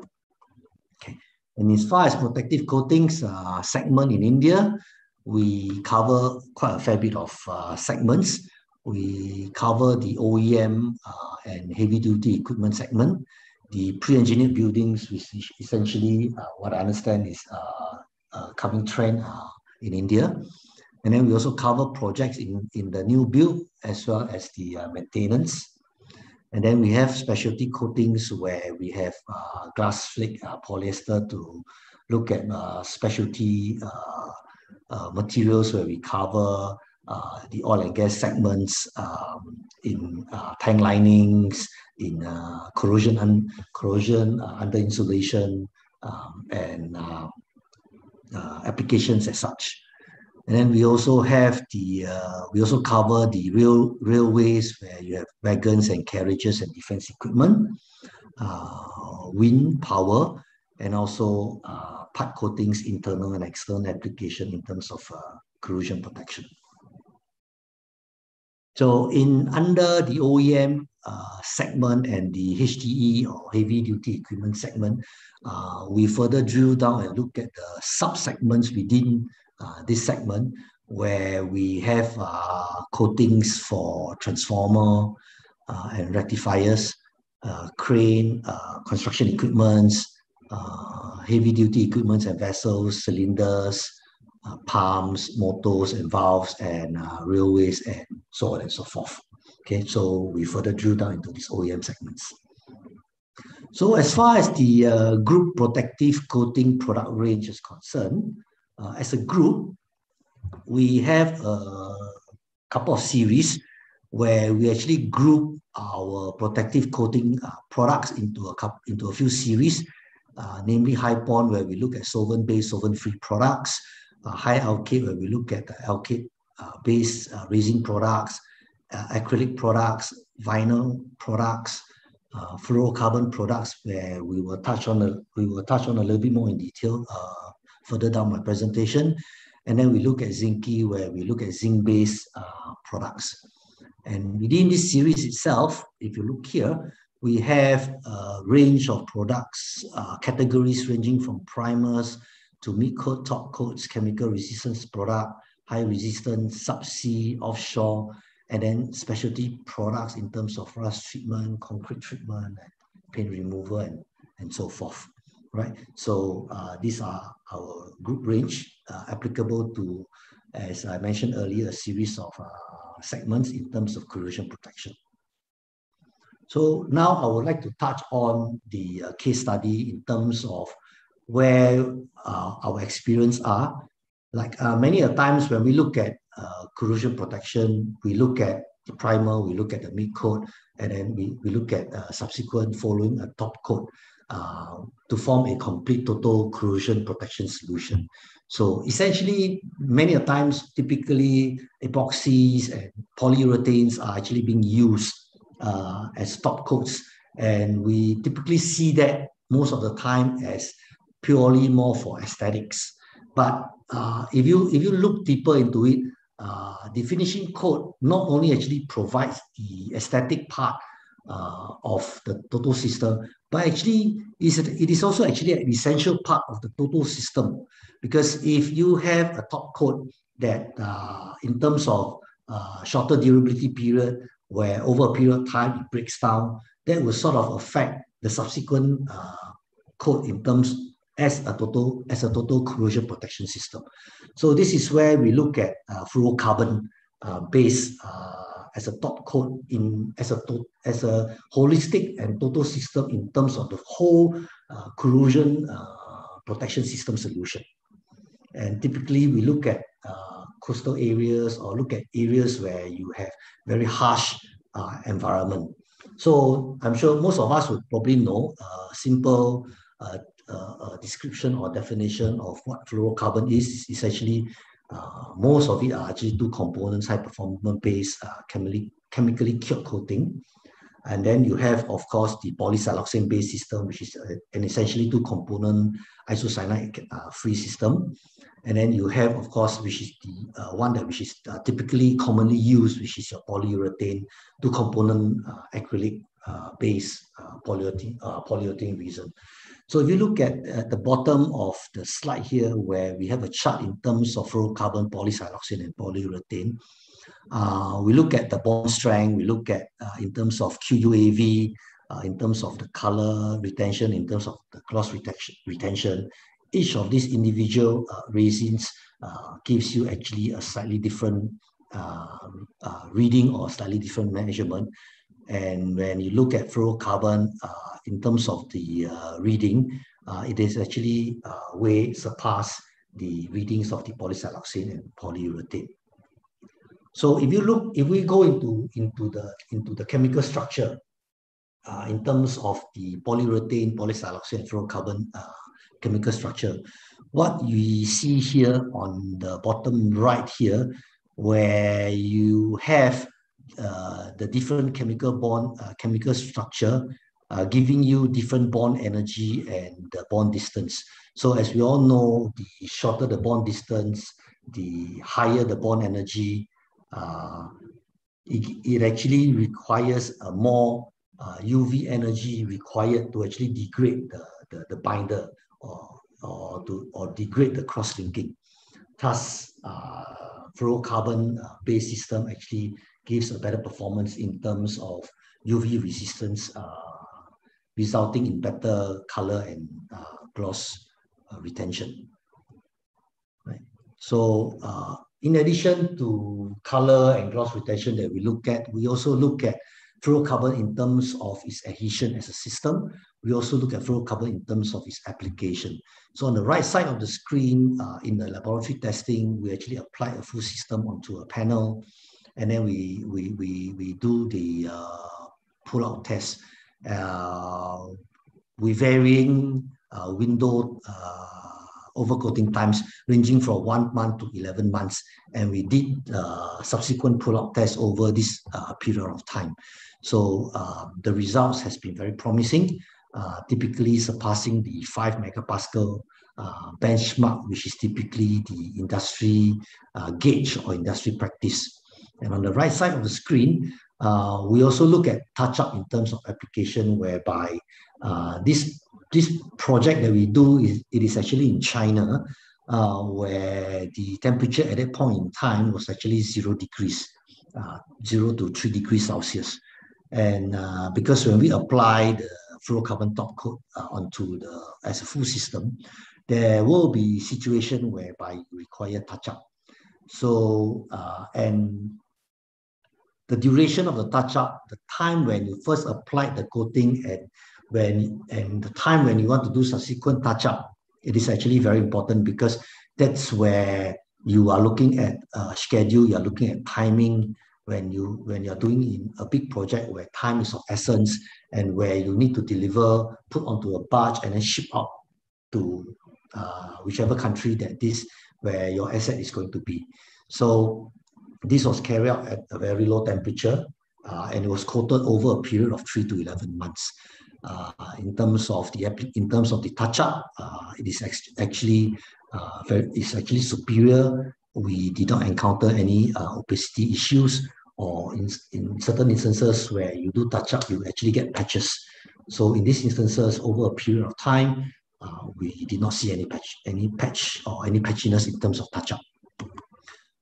Here also we look at we do a QUAV test. On the left side of the screen, we actually look at color retention. We compare the various different resins. And here you see in terms of fluorocarbon, in terms of the delta E, it is actually narrower or within a narrow scope as compared to the rest of the other resin. And then on the right side here, if you base on a 60-degree gloss retention, you actually notice here in terms of fluorocarbon resin, compared to in terms of gloss loss, it is actually over a period of time, comparing to the other two resins, the percentage of gloss loss, it is actually lower. So on top of the traditional typical QUAV test that we typically do in the lab, we have actually also sent samples out to the United States in Arizona, whereby they actually put the panels on to expose. And Arizona typically is in very subtropical conditions where you have dry desert environment in South Florida. So they have actually placed panels, exposed panels, and then they actually installed mirrors at the site here to actually intensify the sunlight or the heat ray and targeted at the coating itself. So that actually sort of, in a way you can call it accelerated, but then it is actually in an exposed environment. So to actually target intense heat onto the coating. So this was done over a period of time. And on the left side, we actually measure the delta E color range. What you see here on the horizontal, it's the megajoules per meter square in terms of UV. And then on the right side, you measure the time. So you can see here, the blue one is the fluorocarbon resin. Over a period of time, you look at the color delta change, you actually get a smaller spectrum compared to the other two resins. And then on the right side here, we did again a 60-degree gloss, where you look at the blue line, which is the fluorocarbon resin compared to the other two resins. You actually get a lower color gloss loss. And the 140 megajoules per meter square, when they calculate, it is actually equivalent to 0.5 years of exposure. So they tested all the way to 2,800 megajoules, so that in terms of mathematical calculation, it sort of equates to 10 to 15 years of exposure. So in addition to addition, to application, to color, to gloss, we also look at cyclic corrosion tests, where we tested in accordance to ISO 12944 in the offshore environments, similar to your NORSOC M501, whereby they actually now streamline the standard into ISO 12944. So we did that over 25 cycles or 4,200 hours, based on a zinc-rich epoxy primer, a MIO mid coat, and using a fluorocarbon top coat. Okay, and we do a scrap test. So in conclusion, we basically concluded that the properties of the fluorocarbon-based, resin-based system provides an excellent adhesion and bond strength. It gives us a faster curing time. It provides a better, excellent color and gloss retention, which typically I think most of us here we neglect, although it costs a little bit more. But if you look at the longer term in terms of the durability, it actually provides a better finishing coat with a better, longer durability period before it breaks down and gets into the subsequent coat.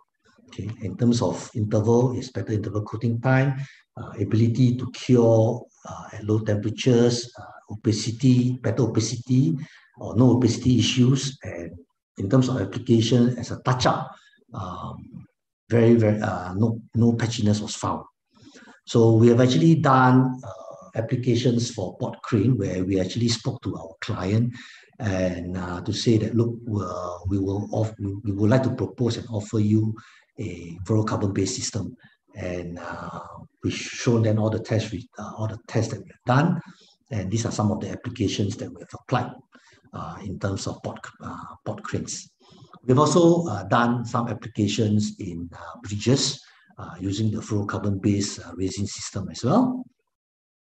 And then we also have done fluorocarbon applications in buildings, typically in the infrastructure segment, where you look at the facades, airports, hospitals, medical centers, sports centers, so on and so forth. Okay, so with that, I'd like to thank everyone for your attention. And my colleague Prasad, I think he's also present in this meeting.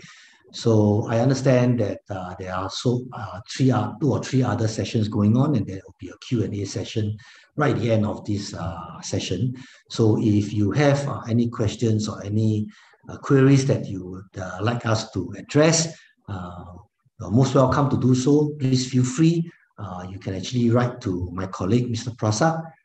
He's the Director for Protective Coating and Powder Coatings in Nippon Paint, India.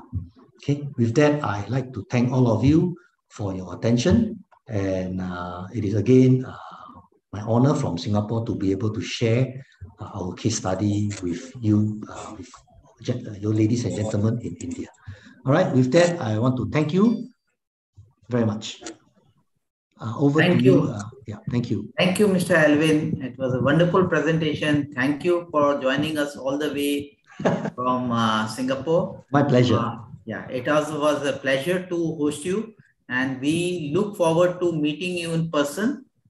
Because of COVID, this event is happening online, but the other 9 events has always happened. So we look forward to hosting you in India and have one-to-one interactions. Thank you for your valuable time and inputs, and I will be posting the questions at the end of the session. And if there are any questions further which comes to us, we will be emailing to your team. It was wonderful to interact with you.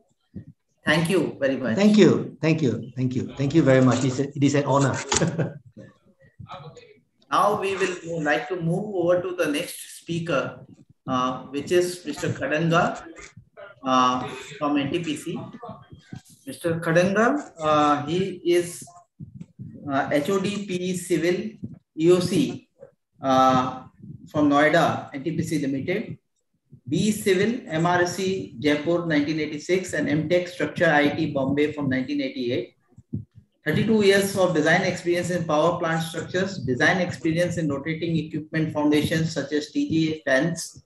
And welcome, Mr. Kadanga. We are having a parallel power conference which is going on under the leadership of Mr. Bhattacharya, Director Projects NTPC, and we are very pleased to host you to address what is the corrosion problem in the power industry and what are the challenges and how we overcome. Over to you, Mr. Kadanga. Thank you. Myself, S. Kadanga. First of all, I would like to thank the organizer for giving me the opportunity to speak in such a great occasion. I am sharing my screen.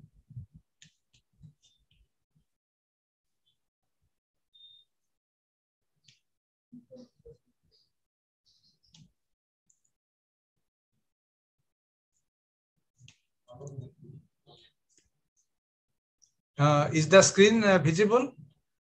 Yes, it is visible. Yeah, fine.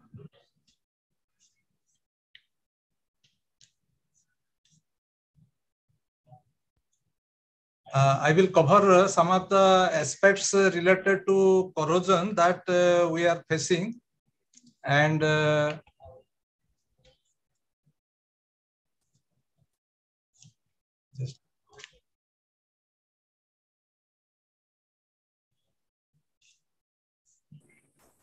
in any project, which may be either industrial, residential,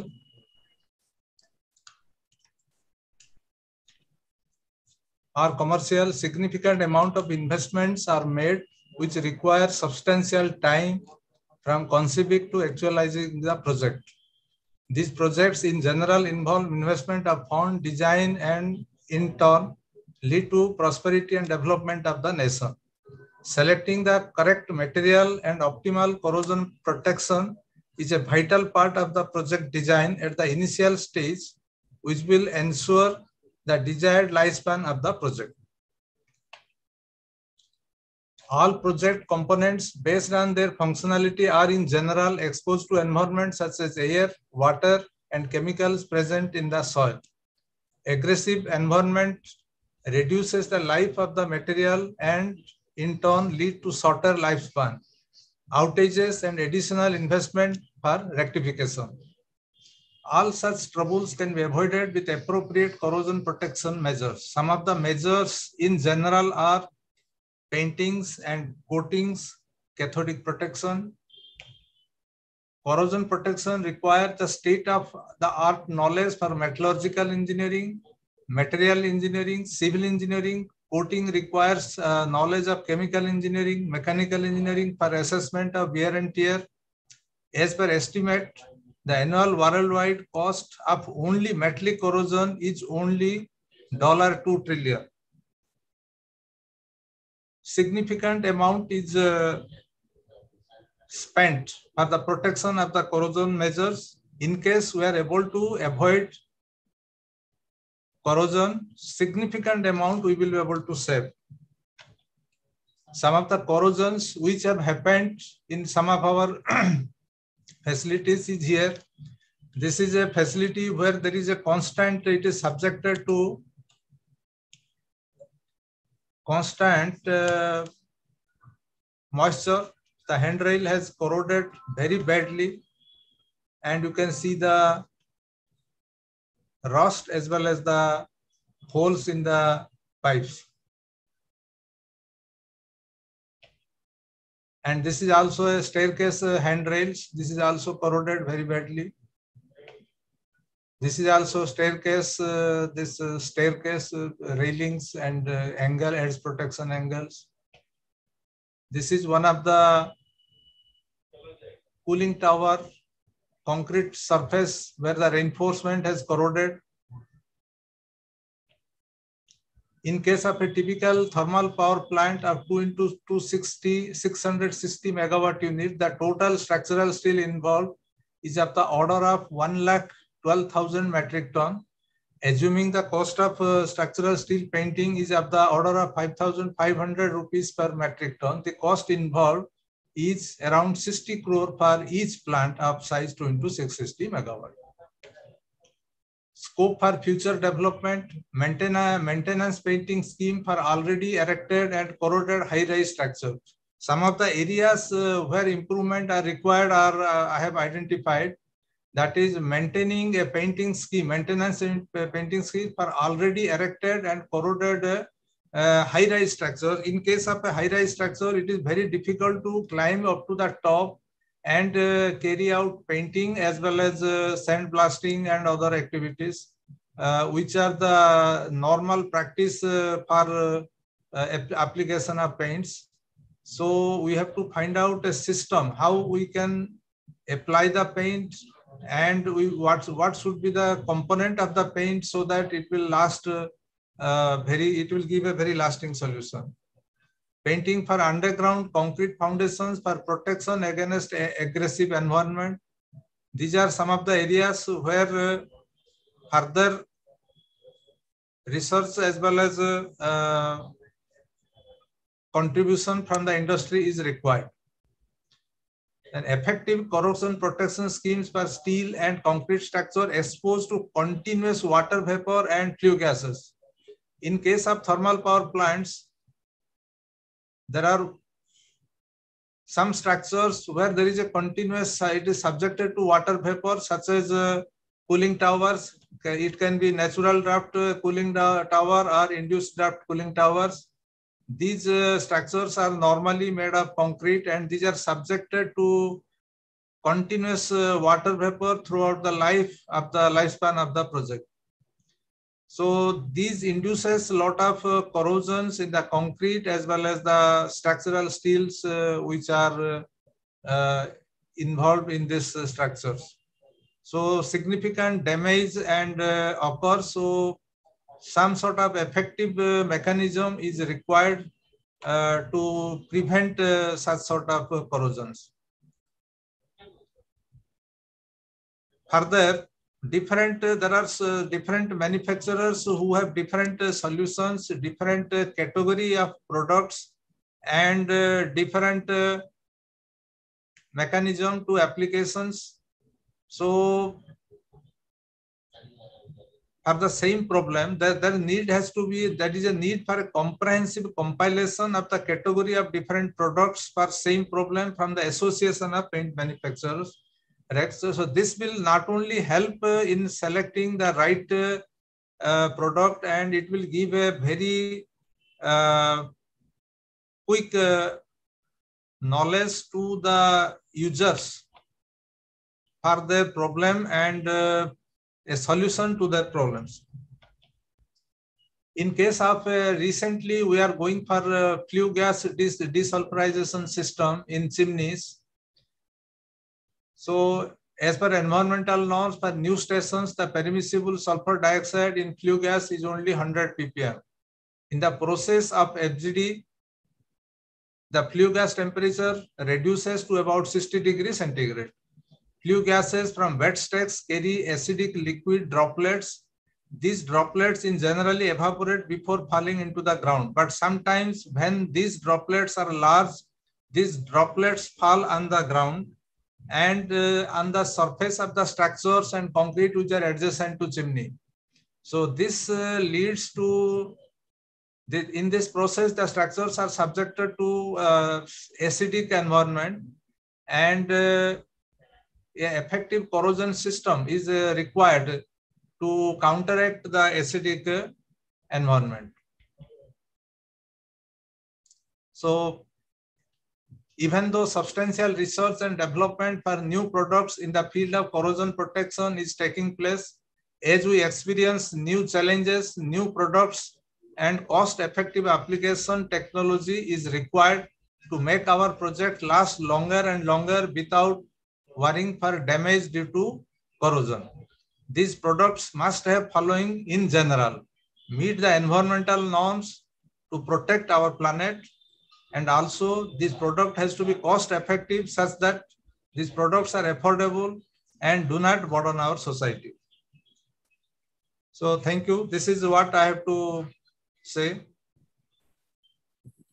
Thank you, Mr. Kadanga, for addressing the problems of corrosion in the power industry.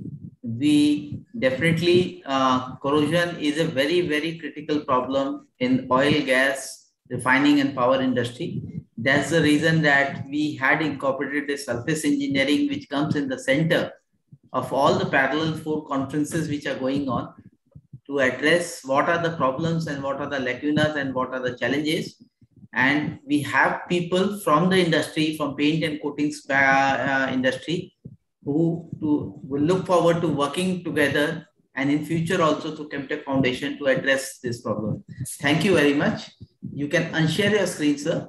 Yeah, thank you. Thank you. Thank you. Thank you for your time. Okay. Now, I would like to invite Mr. Bharat Choksi, CMD Grand Polycoats. Mr. Bharat Choksi, a chemical graduate and first generation visionary entrepreneur based at Vadodara, who started his journey from kitchen to present business empire.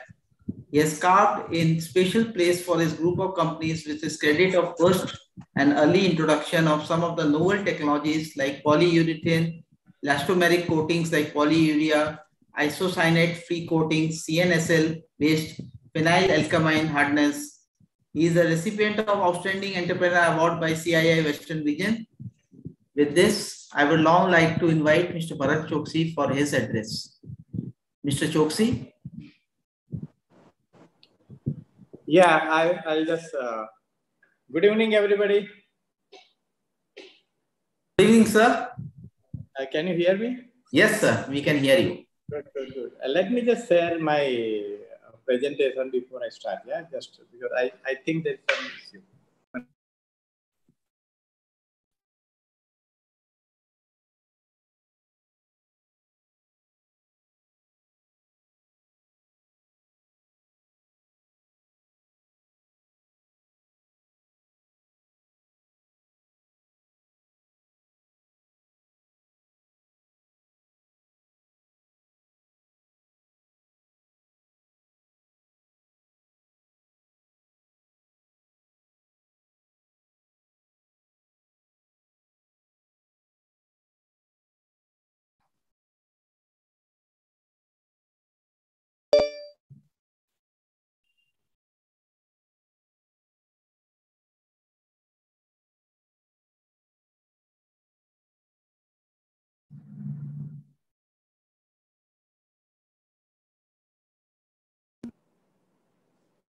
Can you see my screen? Yes.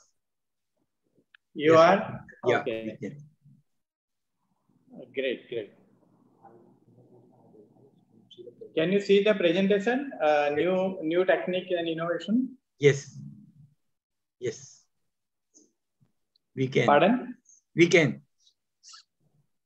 We can see that. Yeah, okay. All right. Yeah, okay. So, good evening once again, organizer. Thank you so much, Jatubai, Maulik, Batraji, for giving us this opportunity to present our topics on new technique and innovations for surface coating technology, basically. It was a good presentation by Shekhar Joshi, Dinesh Kumar, Alvin, and Khadanga, right? Am I pronouncing properly? Yes. And Mr. Khadanga. It was very good insight we got it. Now, my topic is new techniques and innovations, physically. So the contents are the background of innovations, need for innovation, drivers for innovation, solutions and challenges ahead. So I'll go by one. But as a human being, our nature is to innovate whatever we are doing, basically. So the time we are born, we are always looking forward for the innovation. Our mind is continuously working for innovation, and that is why I think one of the movies dialogue says "Ke dil mange more," right? So innovation is the practical implementation of our ideas, which not only gives you the new products and of course the services, and also it can bring a lot of improvements in both the goods and services. Take the example of the technology. So we had telephone, we had a camera, we had a computer, we had a tape recorder, and now just imagine that in just one smartphone, you have got everything inside. So this is how the technology is moving, and this is how the innovation takes place through the genius mind of human being. Take the another example of innovations for our traveling.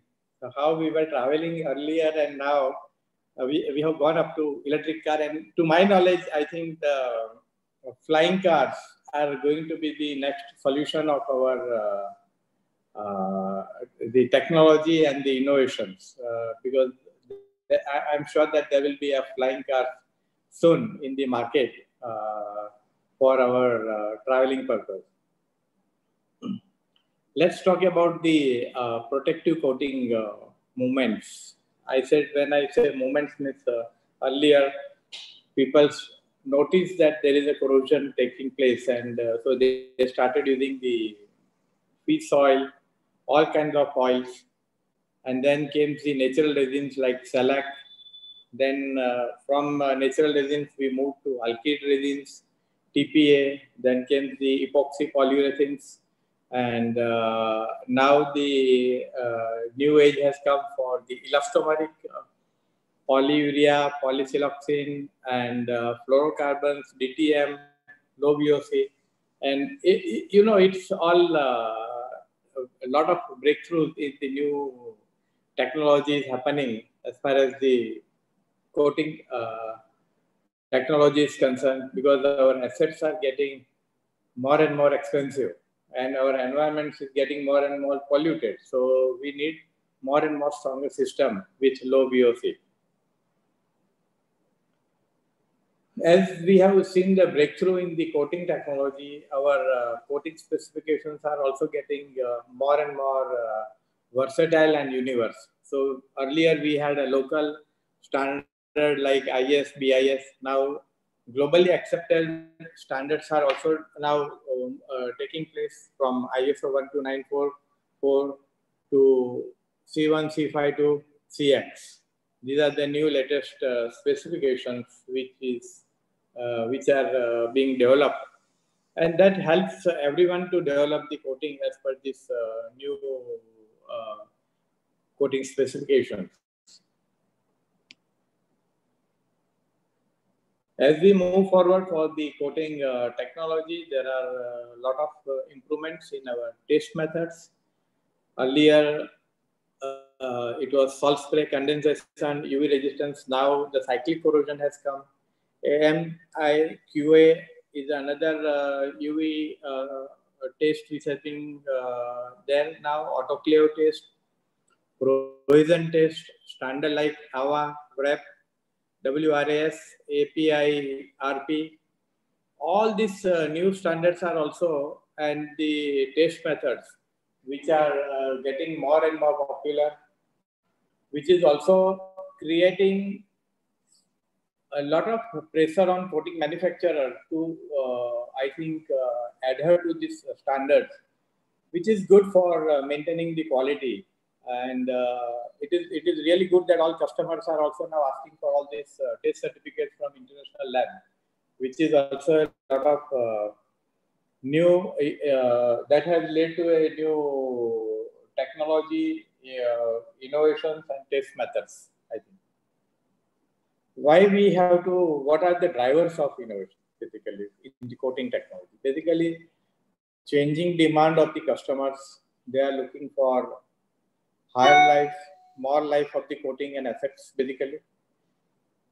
Due to the high project cost, they want to apply coating for which lasts for 10 years, 15 years. Now we have seen the presentation of fluorocarbons recent, just before my presentation, where we can give the guarantee all the way up to 20, 25 years, maybe 30 years also, depending on the coating systems. Government regulations are also calling for the innovations, global entry barriers like REACH, ROHS, and also the environmental impact and pollution. What are the probable solutions basically? So usually now we are talking about water-based products, but that is very difficult to handle by the customers also. So people are now focusing more on the high solids and low VOC or zero VOC products. Basically, fast drying products offering the fast turnaround time, because labor is getting expensive. The failure rates due to the applications are also more. So they want better product, fast turnaround time and faster drying product. Also, they are looking for minimum surface preparation, because everywhere sandblasting or water blasting is not possible to do. So direct to metal, ready to use products they are looking for. High durable systems in terms of chemical resistance they are looking for. And also they are looking for, some of them are also looking for the green technology. But any technology solution that is green should not be such that its environmental impact is actually higher than the non-green technology, which people have started experiencing, because treating water-based coating at the customers and are getting more expensive, more difficult because of the pollution control, local bodies, regulations and everything. What are the probable solutions from GP's basket of products? So we are focusing on elastomeric products like polyurethane elastomeric, polyurea elastomeric, polyaspartic. Also, we have particularly for weather resistance. So these are all the products which are 100% solid, non-polluting, easy to apply. Not easy to apply. You need a special gun to apply, but it really it dries very quickly and offers a very long life to protect your assets, whether it is concrete or metal or whatever it is. Also, we have different technology of GPA tetrasil, which is quite a very good weather resistance and high chemical resistance.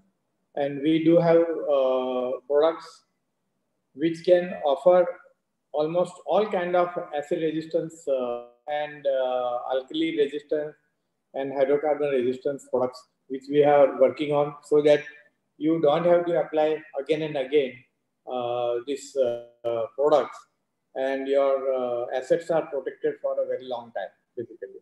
So a lot of innovations are happening in terms of technology, and Grand Polycoats basically is investing a lot of resources into the R&D. Also, performance measuring instruments we keep on buying, and we keep up to date as far as the coating technology is concerned. Different challenges are there all throughout, and right now our challenges are our non-availability of the raw materials. Most of the coating, I think, companies are facing that. So a lot of innovations are going on with everybody to substitute the one raw material with another raw material, because of the supply chain has totally disturbed the whole world, and so our coating industry is also getting affected with this. And but the only constant in the world is change, I think. So we will have to adapt the new raw materials, new challenges, and keep on innovating ourselves and give the customer satisfaction. That is important with the new innovations and technology. So I think with this, my presentation comes to an end. Thank you so much once again, the organizer, and for giving me this platform to present our Grand Polycoats. Thank you so much. Thank you, Mr. Choksi, for your wonderful address and your closing line, which is very important. Only constant in world is the change. When we started, if we look back, that oil and gas, the last event which happened from 4th to 6th of March 2020, we had never imagined that we would be organizing an on-ground online exhibition and conference. Because that was the last exhibition which happened in India. After this, we had the COVID pandemic. And then we had to do 2 events, Chemtech series and this. And change is the very important, which has told us to adopt the technology. We would request you to unshare your screen so that we can move to the next speaker. Thank you very much for your time. Thank you. Thank you, sir. And now we move over to very important speaker also for today's, Mr. Ravi Mohan Dabral, the Business Development Director, Europe, and CEO India OCL Europe. With more than 16 years of experience in advanced materials sector, Mr. Dabral has been responsible for establishing and promoting OCL's business in Europe, India, Middle East, and Singapore for last 6 years. During the time, he has been instrumental in successfully partnering with more than 500 organizations for co-development of advanced graphene-based formulations and commercializing more than 100 projects across the industries and region. With this, I would now like to welcome Mr. Dabral for his address. Thank you so much, Mr. Nagar. It's a pleasure to be here. Let me try now to share my screen. Can you see my screen? It is showing, started to share, yes. Okay, can you see the first Yes. That's right. That's great. That's great. Let me see if I can put it into the mode.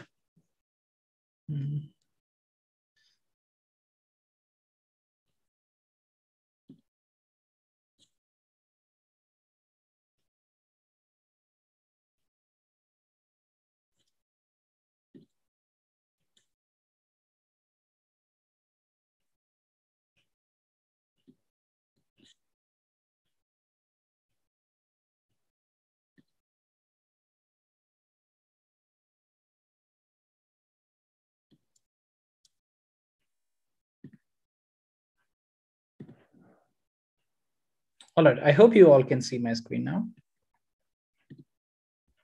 Yes. Perfect.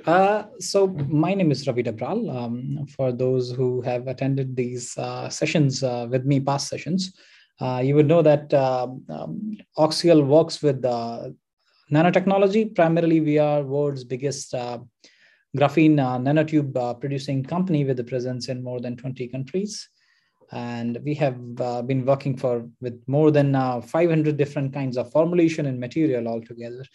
So when it comes to working with formulations, our experience is quite widespread. But today I have tried to make this presentation more about a very specific topic, which concerns the same interest of this exhibition, which is oil, gas, and power segment. So I would only focus on this in this presentation on how graphene nanotubes bring benefits for industrial coating, particularly in oil, gas, and power sector.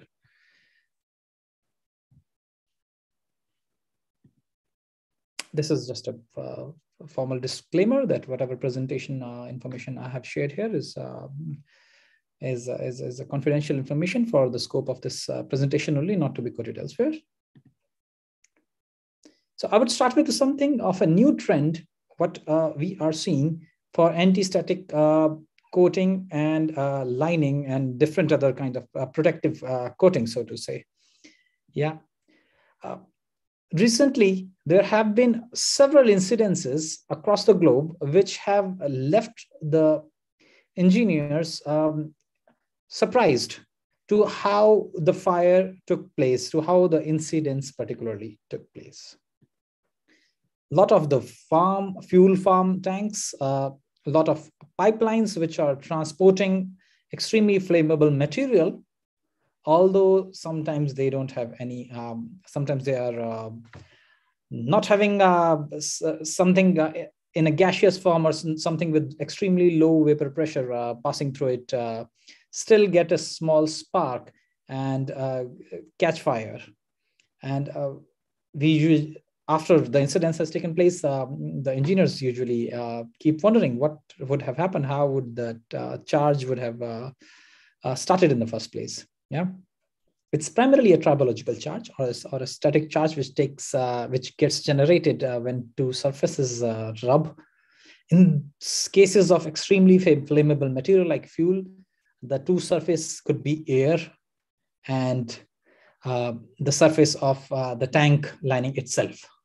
Since all of the thermoset and thermoplastic coatings that is done or all kind of paint for that instance is inherently insulative. So there is always a chance of static charge production. Now, to avoid this kind of a charge, two kind of technologies are primarily used. One is the old one, which is grounding the tanks in a certain way, and then inspecting those groundings. Yeah. This method is not exactly what we call as a foolproof method, because if you have not grounded or inspected perfectly, then there may be a chances of the overall conductivity being compromised. There may be a chance of spark being generated. The second and newer method is making the coating itself anti-static. This could be, once again, coating or the lining. What is the benefit is the prime one is it's foolproof. So once you have coated, you can be assured that the coating now is not inherently insulative. The coating now is anti-static or conductive. So there would be significantly reduced risk of fire and explosion. And hence, there would be minimized people and injury and production losses. I don't have to say much about it. This is already very, very clear. There are a few more advantages of using graphene, particularly in these coatings. Conductive coatings you can get by adding certain polymers, inherently conductive polymers, or something as simple as conductive carbon inside it. But with graphene, there are certain peculiar advantages which I'll be covering in next few slides.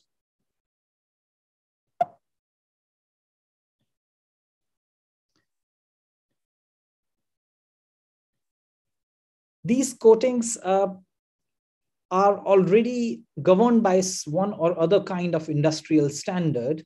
Although I have to say, I haven't seen much of these anti-static linings or coatings in fuel farms in India as such. I have seen a lot of them being done in China, in Europe and US. It is mandated that if you have a tank farm, that has to be done with a conductive coating. But once again, I really hope this trend comes to India also. The coatings particularly have to be very, very stringently, I would say, conductive, and they have to be compatible with common flammable fuels. They have to be compatible with unleaded gasolines with a lot of biomaterial inside. I'm talking about biodiesel. And not only that, in case the kind of intermediate is changed, in case the kind of the fuel is changed, if you are changing from one fuel to other, from crude to biodiesel to jet fuel, the coating should withstand everything and the cyclic variation between temperatures. A couple of companies like PPG and Jotun already have these coatings. And there are some other examples we have noticed globally in ATEX environment, where these coating can be primarily very helpful in avoiding a lot of damage. One is as a tank line, as I've already mentioned. Second is in any chemical processing plant, then in any kind of refining environment, in electronic manufacturing, because in electronic manufacturing, you need a very static charge-free environment. Otherwise, all kinds of memories have the exposure of getting corrupted. Yeah. In food processing plants, particularly powder processing plants, because with powder, there's always a risk of something called as powder explosion, which is very, very dangerous. Any powder processing unit would know. And then there is a kind of conductive floor coating option also available. So wherever you have an ATEX environment, you would like to have the conductive flooring done. And any kind of military and government facilities where you have to avoid the static charge. It would be also worthwhile to share that when you make a coating conductive or anti-static from insulative, you also make it to an extent dust-free. This is rather a new concept in the industry because static charge generates up to 40% of all the dust. It catches up to 40% of all the dust a whole system catches. So if you have a conductive coating, it would catch about up to 40% less dust than an insulative coating, just because of the static charge.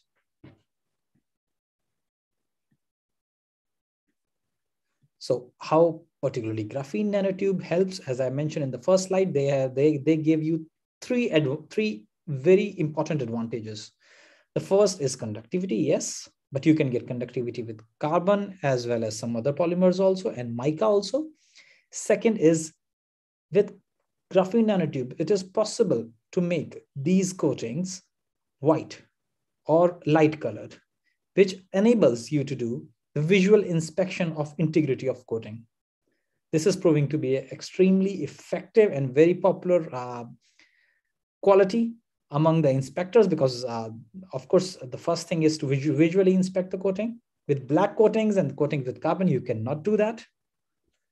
Second thing is the mechanical properties are significantly increased when you use graphene nanotube in any polymer.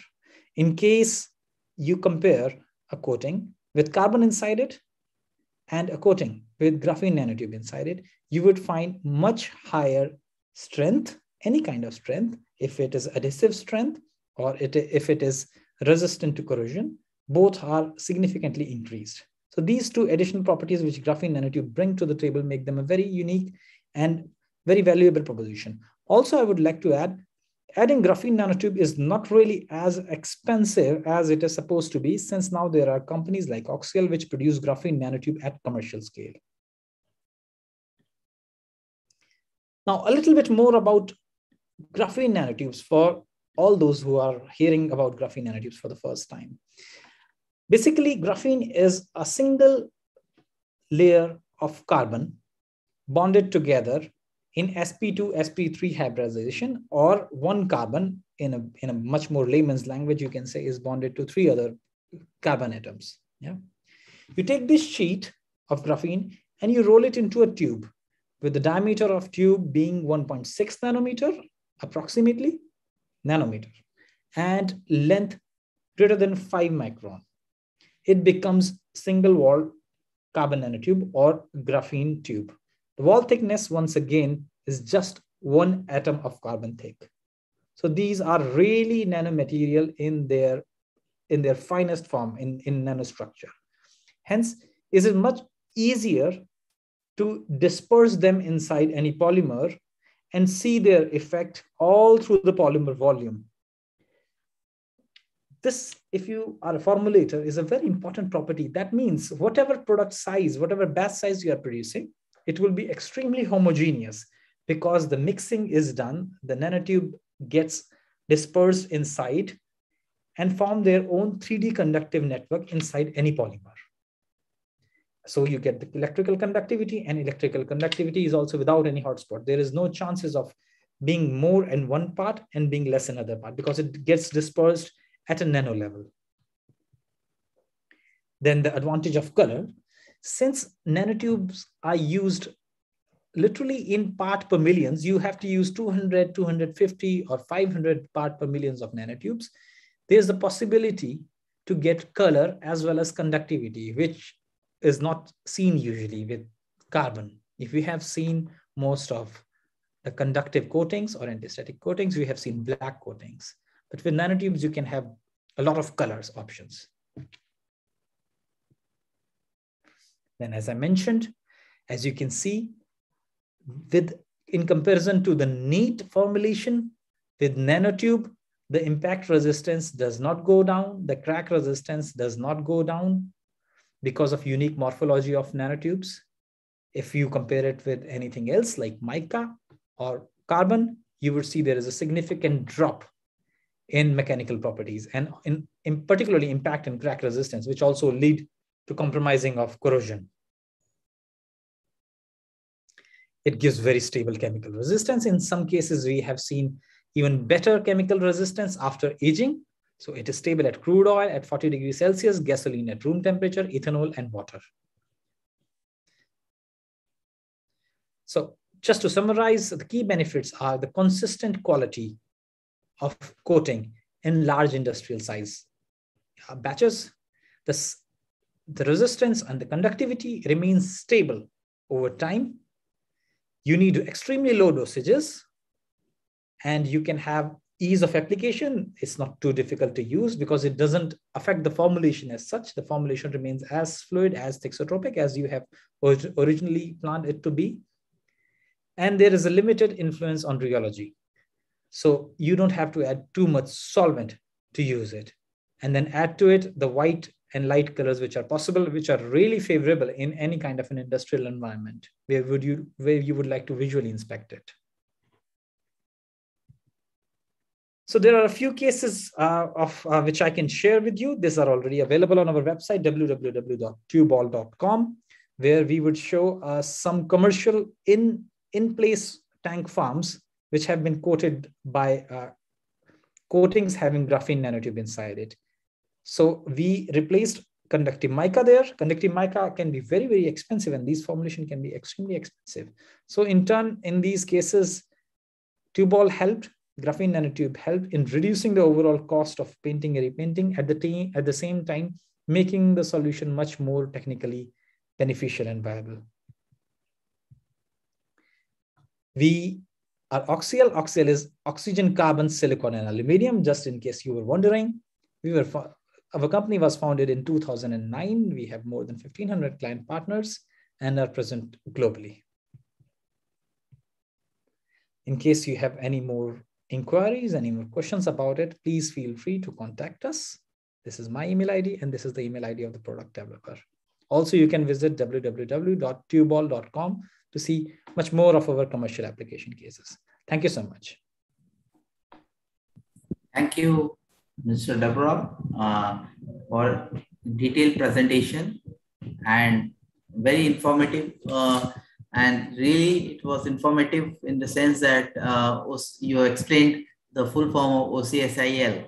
That even I was wondering, though it is a second interaction that we are having. So thank you again. You can unshare your screen. So sure. Now, with this, we come to the close of this 2 days engaging program. So I'm opening the floor. How we would like to conclude. Before we conclude, I will go back to the beginning of this program, where 2 months back, where we had the advisory meetings, 2 rounds advisory meetings, and we were discussing about what should be the theme of the surface engineering program. It was innovation through collaboration in reducing corrosion in oil, gas, and power industry, which was extensively on 5th August and on 17th September, we had engaged in discussions. Innovation is very key, and through the collaborative efforts which were discussed, that we engage all the stakeholders, right from the ONGC, from GAIL, from Indian Oil, from NTPC, from the pigments, from nanotechnology, to the paints and industrial coating manufacturers, equipment manufacturers, formulators, raw materials, to see how do we can address this problem. We would like to invite one note by everybody before I give the floor to Mr. Batra sir for his valedictory address. So we would like to have one important takeaway or a quote from each of our esteemed panelists about their takeaway for this theme, innovation through collaboration.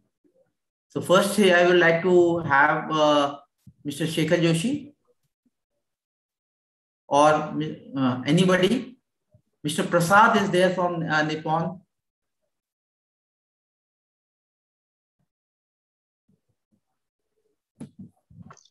Sorry, Mr. Nagar, I missed your question. I was saying that we had this theme of innovation through collaboration in reducing corrosion in oil, gas, and power industry. So the main idea is that we would like to end this conference with a closing note on how Nippon is innovating to help reduce the corrosion in the oil, gas, and power industry. So a closing note from your end. Yes. So certainly, I mean, as we all are aware that, it's been quite a long time that we have been suffering with this corrosion issue, and a lot of discussions have been going on.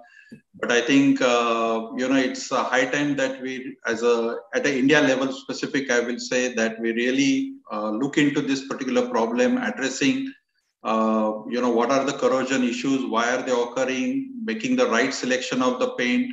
There are a lot of good technologies which are available in the market. Company like us in Nippon Paint, we are very much pleased to bring in all the latest technologies which are available at our global product range. So I think it's a good collaborative, this platform really provides a good access to have the interaction. And looking forward to have some meaningful takeaway from this, that as an industry we come together and mitigate these corrosion related issues. Thank you, Mr. Ravi. In terms of the nanotech nanotechnology and graphene and tank linings. Your closing note? Sure. I would like to state that via this conference, we have, there's something very particular about this conference, that the whole value chain is here, right from the additive manufacturer to the paint formulators to the users of paint, and a lot of approvers also. So it's a really good platform to decide and to conceive innovation, really. So if you find any good technology, nano or otherwise, all through the value chain, I believe, please do approach any one of us. I believe it's not only the seller's job or responsibility or onus to sell innovation. Ideally, the innovation should be not sold, it should be accepted. So from the whole value chain, I would humbly request, if you find anything innovative, sometimes the seller really doesn't have an idea where would this whole puzzle part fit in the whole picture, and he just has the innovation in his hand. He's not able to put it somewhere, and a lot of innovations get failed just because of that, because the innovator doesn't have the buy-in from the whole value chain. So if you find any place, any application, or any need or any trend which is being used elsewhere, and you would like to use it here with yourself, please do approach us. We together can innovate and bring a lot of new good technologies to this forum and to India. Thank you. Mr. Mahesh has joined in from Grover. Bharat sir, your closing note, if you are there. Even we have Mr. Khadanga there with us. So any closing note? Yeah, Mr. Bharat Chokshi should be there. Yeah, I'm there. Yeah, your closing note, sir. Yes. Your closing note about, as we come to the close of the conference, we say that with every end there is a new beginning, and with every new beginning there is a change. So your closing note on this theme, what we have said, innovation through collaboration and how we can reduce the corrosion, and this. So your closing note, sir. Bharat, you closed it very early. Before the products came, you closed it. So, yeah. Okay. Batraji, I think this is an excellent event. You people are really organizing, because the users, manufacturers, specifying agencies, they all come on one platform, address the upcoming challenges, and the interaction and the knowledge which we are getting through this platform is really, really superb. I think we should have more such events, and more and more participants should be encouraged to join this platform. And as we know, this has become a new innovative tool, technology, again, that we are all able to meet, although we are far apart from each other, right? That's right. So this is, I think we should have more such events. That's what I personally feel. And I wish you all good luck. And let's continue this kind of events. Yes. That's what I feel. That's my remark on this closing. Yeah. Thank you so much. Mr. Khadanga. Yeah, good evening to all of you. Am I audible? Yes, sir. This conference has given a very good platform for the manufacturers of technology and also to users to interact with each other and to understand the technology available. I really appreciate the effort taken by Chemtech for organizing this nice conference. Thank you all. Mr. Madhusudan, if you are there. Yeah, I am Your there. closing note. Yeah, it is a wonderful session, and we thanks to one Chemtech also bringing all of them on one platform, the users and manufacturers and the new technology of the upcoming, what is happening in the industries. That is also, it is coming to know, as a user, I am coming to know what are the new innovative things are coming in the market and how the things are improving. Like we used to say 3 years warranty. Now we are talking about 10 years warranty. That kind of technology also we are not aware actually in the present scenario also. Though from this conference, I come to know that such products also is available even such a longer period. So definitely we will put up this to our management also to use these products to our pipelines for the external protection against the corrosion. And this I also, it is a wonderful program of this one of the program I am just watching, that is that with the drones, how the inspection is being done for the tanks. That is also, it is useful to our oil and gas. And with this, I thanks to the Sudhanshu also with organizing in such a way and bringing all of them in together, though we are sitting very far away, and bringing into one platform is the digitalization. Thank you very much, Sudhanshu ji. Thank you, Mr. Madhusudan, and thank you all.